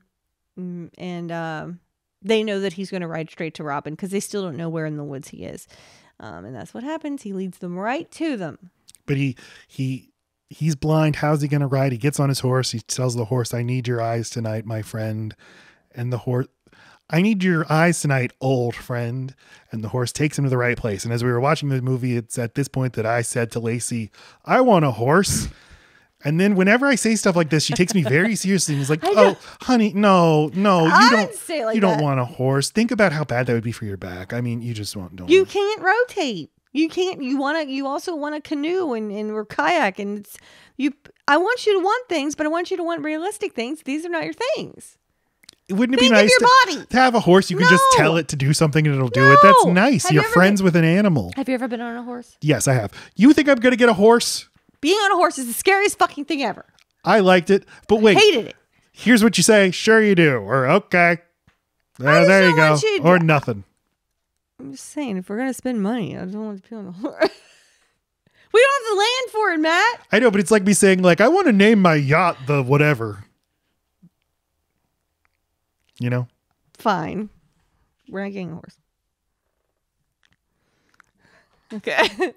All right. And here's the big scene that all of a sudden they're being completely invaded by fire and weapons and men in fur, and it's looking grim. It's a good action sequence. It is. They do exactly what I thought they should do, is like get all the kids up top in the tree houses. They're pulling them up. They're trying their best to get them up there in time. They seem to do that. We know that there's a newborn. There was just a baby scene. So I'm on the lookout for that baby the whole time. Yeah, you were really like anxious about this baby. I thought, this is when the movie turns. Here's when the movie turns, and I won't be able to like it anymore. They're going to kill the goddamn baby. I wish I could get invested in movies the way you can if a baby's involved. I just can't. I can't, and I don't. Okay, so they're all up in a tree, and then I'm thinking, get out of the tree! The tree's the fire, the fucking tree! It looks like the Merry Men have won the battle, but then the bad guys start shooting them with fire arrows. Right? It's like so the trees are on fire. The tree houses are on fire. Burning the ropes. And then there's a very heroic scene, because Robin Hood had not been yet a hero. They needed that. But in a really sweet scene between Little John and his wife, and they're yelling. His wife, Fanny. And they're yelling back and forth at they just have this hopelessness in their face of like, one of us is about to die and we're not going to be okay after this. But then Robin Hood swings on a fucking perfectly placed rope and then they're fine. And he keeps yelling Fanny, and it's Britain, so everybody keeps laughing because that means vagina. Silly. So you guys, it's called acting. I mean, all right. So that sucked. Anyway, no, I like it. So Fanny and the kid are fine. They're all together. But now Robin's stranded on a burning treehouse. He tries to swing on a rope, but the rope is shot with fire and he falls. And he's dead. Anyway, he's down. Yeah, when they reveal he's alive, I dropped my plate. For sure. And after all their heroic efforts, they still lose, and they round up everybody. Well, they round up Christian Slater and a bunch of others. Right. But I'm not sure how Fanny the people who didn't get taken. I don't understand. They just went to the right trees. I don't know. Right. Okay. So there's a handful of people who did not get taken, and they're just kind of like looking around the forest, like, is anyone else left? And then Robin's there. And Morgan Freeman is there, and Little John's there, and Fanny left to pick up the pieces. I do enjoy Fanny once she gets to be a character in this movie. Yeah. Marion is in Mass, and the priest delivers her communion, says Corpus Christi. Lacey and I had a lot of fun then saying San Antonio, Fort Worth. Nottingham says to her, like, well, you're going to marry me because if you don't, he'll execute all these prisoners, including the children. He can't allow these children to grow up to be his enemies. So really, Marion, the blood's on your hands if you refuse to marry me. And she's like, I guess I have no choice. But she is satisfyingly upset and distraught. She runs away. She has to go think about it. She's a good actress. She's selling. This could have been a silly or a throwaway moment, but all the times they need her to be emotionally invested and to show angst, she's very convincing. This is all I ever wanted in a Leia. You don't. What a princess. Yeah, you don't see the scene where she's tuckered out and is sleeping on a bench. Oh, well, the children are going to die. Alan Rickman goes into the prison. He's touring the prison. He's delighted at how tortured they all are. And then Christian Slater, Will Scarlet, says, I'll go get him. I'll turncoat him. I'll go make sure he's dead for you. And you believe it because he hates Robin Hood. Hates him. Well, and the sheriff believes it because Will's offering the service, and all of his own people are like, "You asshole! You son of a bitch! Some You shit pig you fuck!" would do. That is just like you." And he's like, "All right, okay." And they are in like 3 inches of just shit water. So all of those men survive, but they're all going to die. I just want to let you know that. They whip Christian Slater to make it look convincing, like he convincingly got away, so that if he does run into Robin believes him.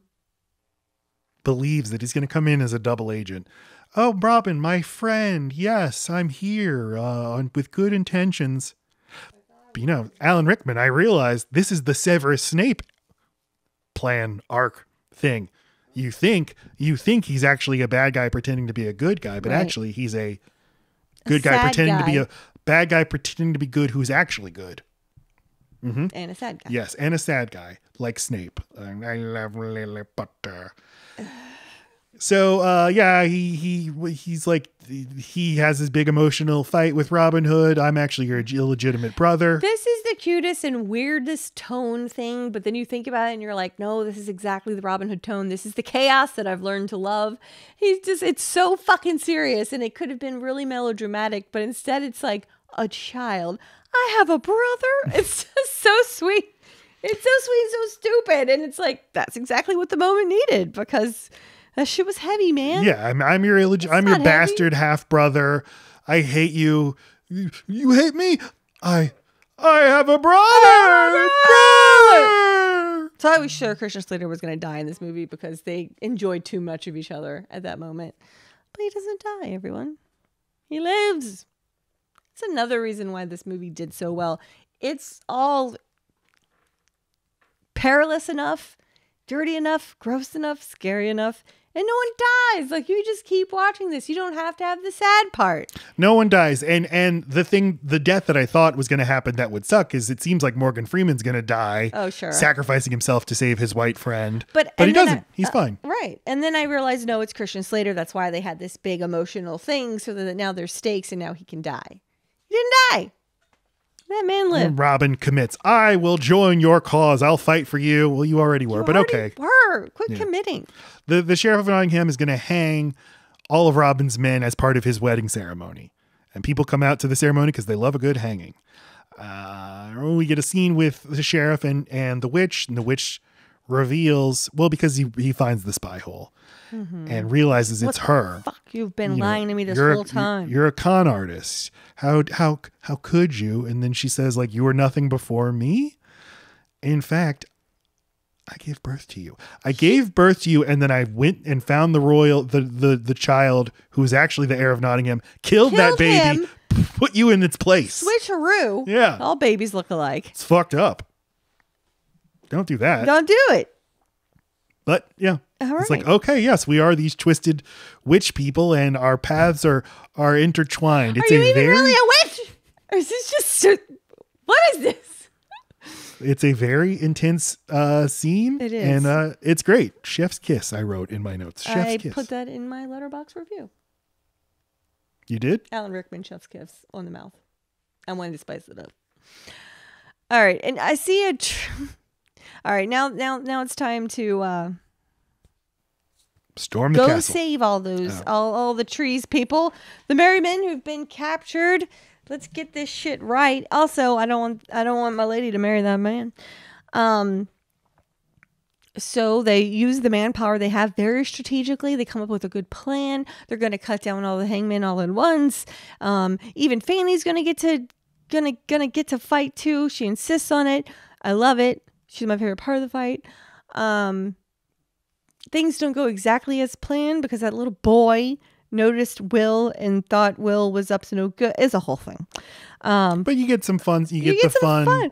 You get some fun. I love so they're not able to cut all the ropes, and they're all hanging on there's just a lot. It's a whole Before gazebo. all of that, though, I love a good we're smuggling weapons in thing, and we get to see how they do that. Yes. And like Robin puts a cloak on and covers himself in feces, so nobody wants to go near him because he smells.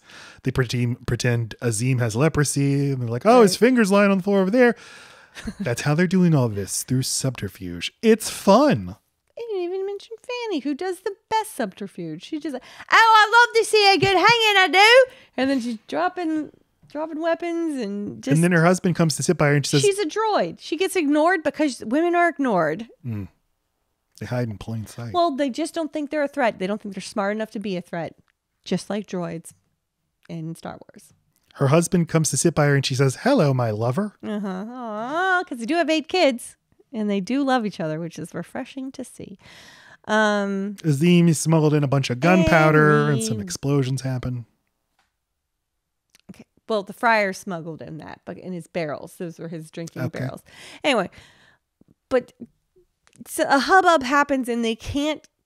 They kick the buckets out from underneath the hangman, and now they're being hung.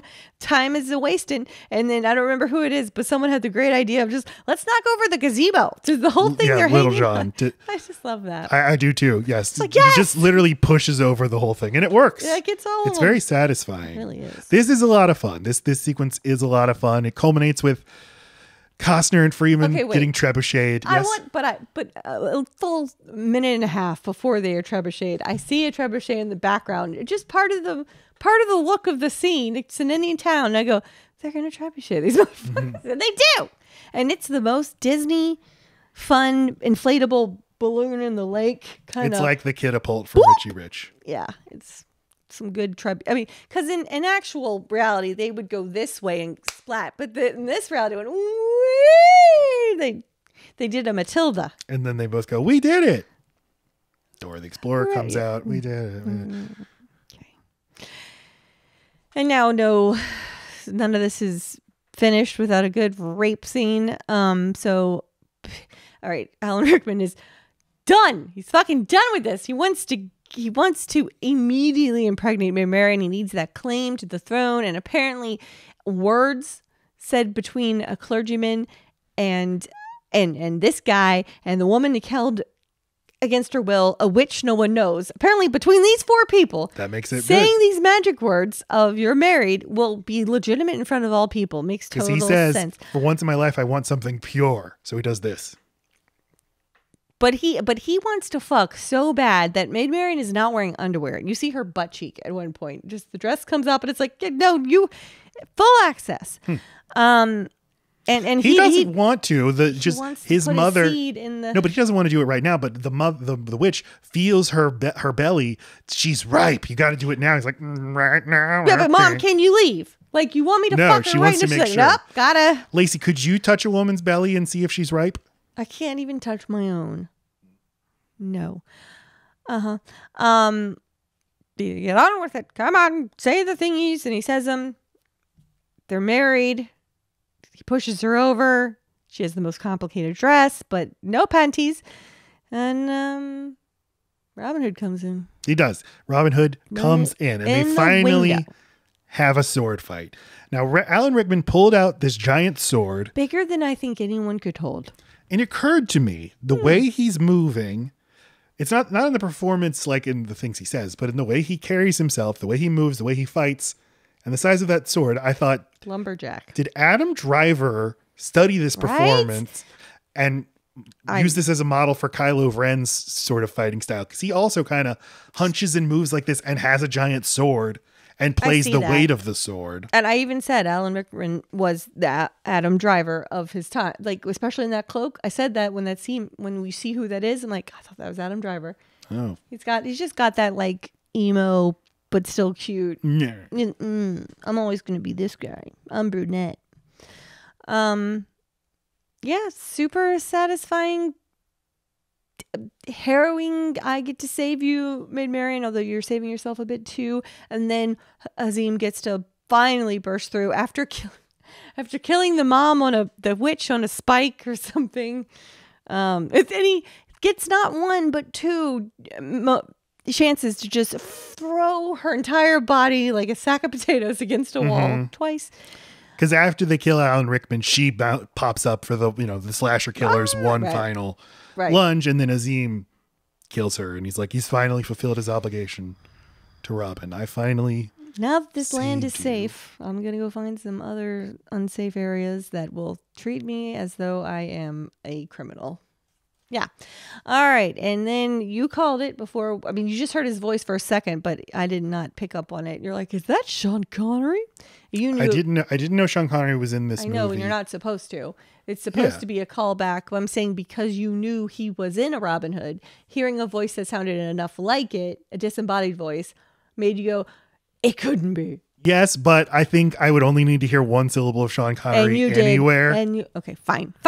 Because no one else in the world sounds like that. Yeah, but I am very in tune to things like that too, and I just didn't hear enough. They didn't get a.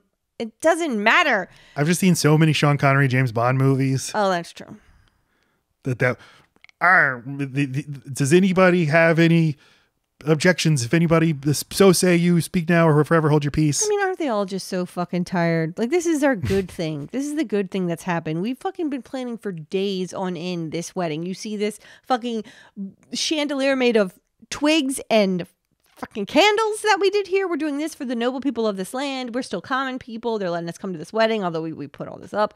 And now the noblest of noble people who did not help at all. Yeah, where have you been? Where have you fucking been? The whole country's going to shit. We have a feast because it's a wedding. That is rich. Richard.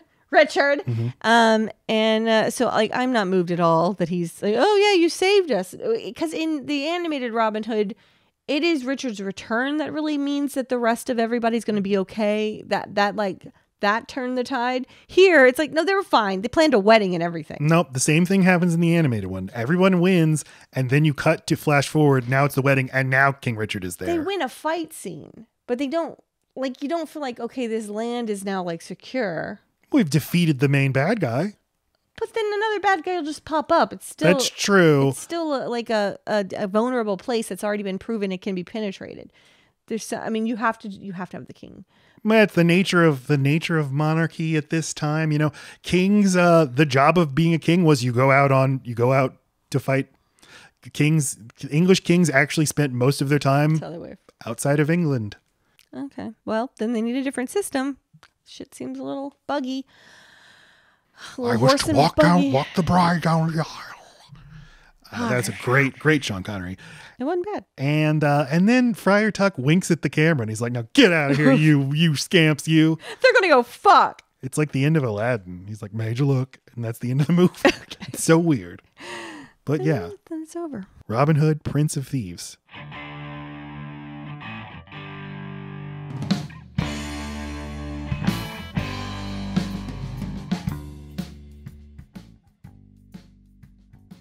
Lacey, I can't wait to hear your final thoughts and star rating. Oh my god.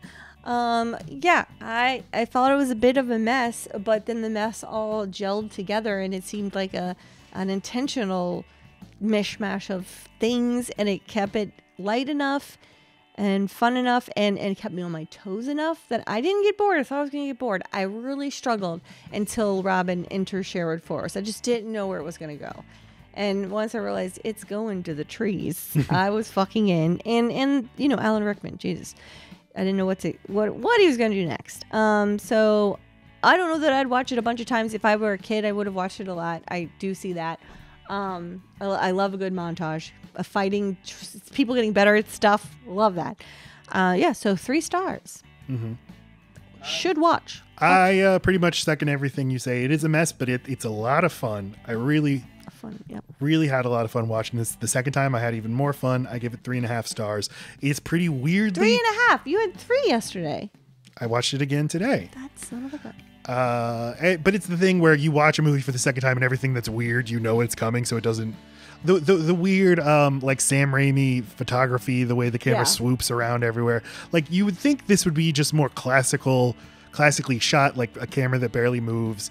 Well, everything. Because the scenery is doing the work for you. You don't have to make it interesting. It's like, this is gorgeous. You're in a real castle. Right. That's traditionally what you would do if this were a David Lean movie. It would be just look more sort of just have a less active camera, and that it could be kind of distracting. But I think it is put to good use because this is a weird movie. This is a movie that's But those weird shots are just like in Citizen Kane, right? Like those weird shots are saved just for the Alan Rickman Not really, part. no. You're not? Okay. But it is. I thought It's it was meant to be like, here's where it gets weird. it's him most of all. Yeah, that's a good point. Thematically, it is mostly him, but it's in other parts of the movie too. Anyway, it didn't. I'm not saying it ever bothered me, but the first time I was just like, this is weird. I'm taken kind of out of it. Once you accept it, you just give yourself over to the movie. It's a lot of fun. The cast is great. Alan Rickman, this is one of the great. I can't believe I've never seen this performance. It's so great. And I'm seeing something else that I just saw. the Harry Potter movies. No, something I put on my watch list today. God damn. Dogma. Yep, it's Dogma.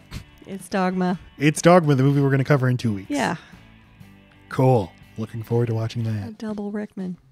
Hey, we've gotten some reviews on iTunes lately. It tickled my fanny. You want to know how that happened? Lacey I has been asked for active them. in going and asking for them. I asked now Only of people who I know already listen. to all of you, our merry men, women, and others, our merry friends. Please review us and give us 5 stars. Please! Robin! If you are, again, listening to this episode, you can watch it, and you can watch all the new episodes of Load Bearing Beams we make on YouTube. Go to Load Bearing Beams Pod on YouTube and watch our episodes. If you're watching on YouTube already, subscribe, please. Please.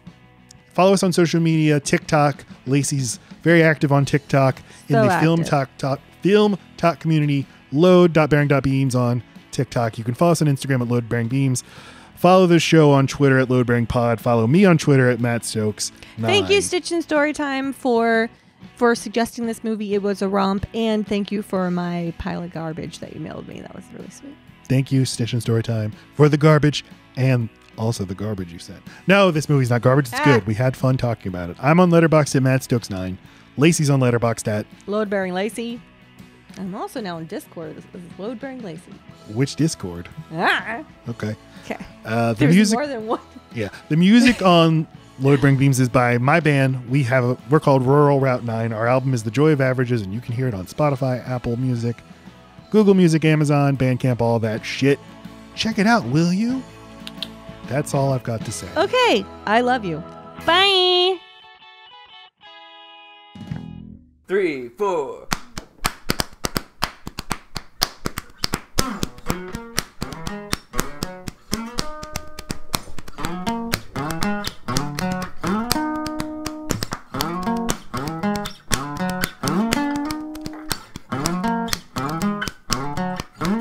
Everybody, Load Bearing Beams, Load Bearing Beams, Load Bearing Beams, Load Bearing Beams, Load Bearing Beams, Load Bearing Beams, Spider-Man, Load Bearing Beams, Load Bearing Beams, Load Bearing, good.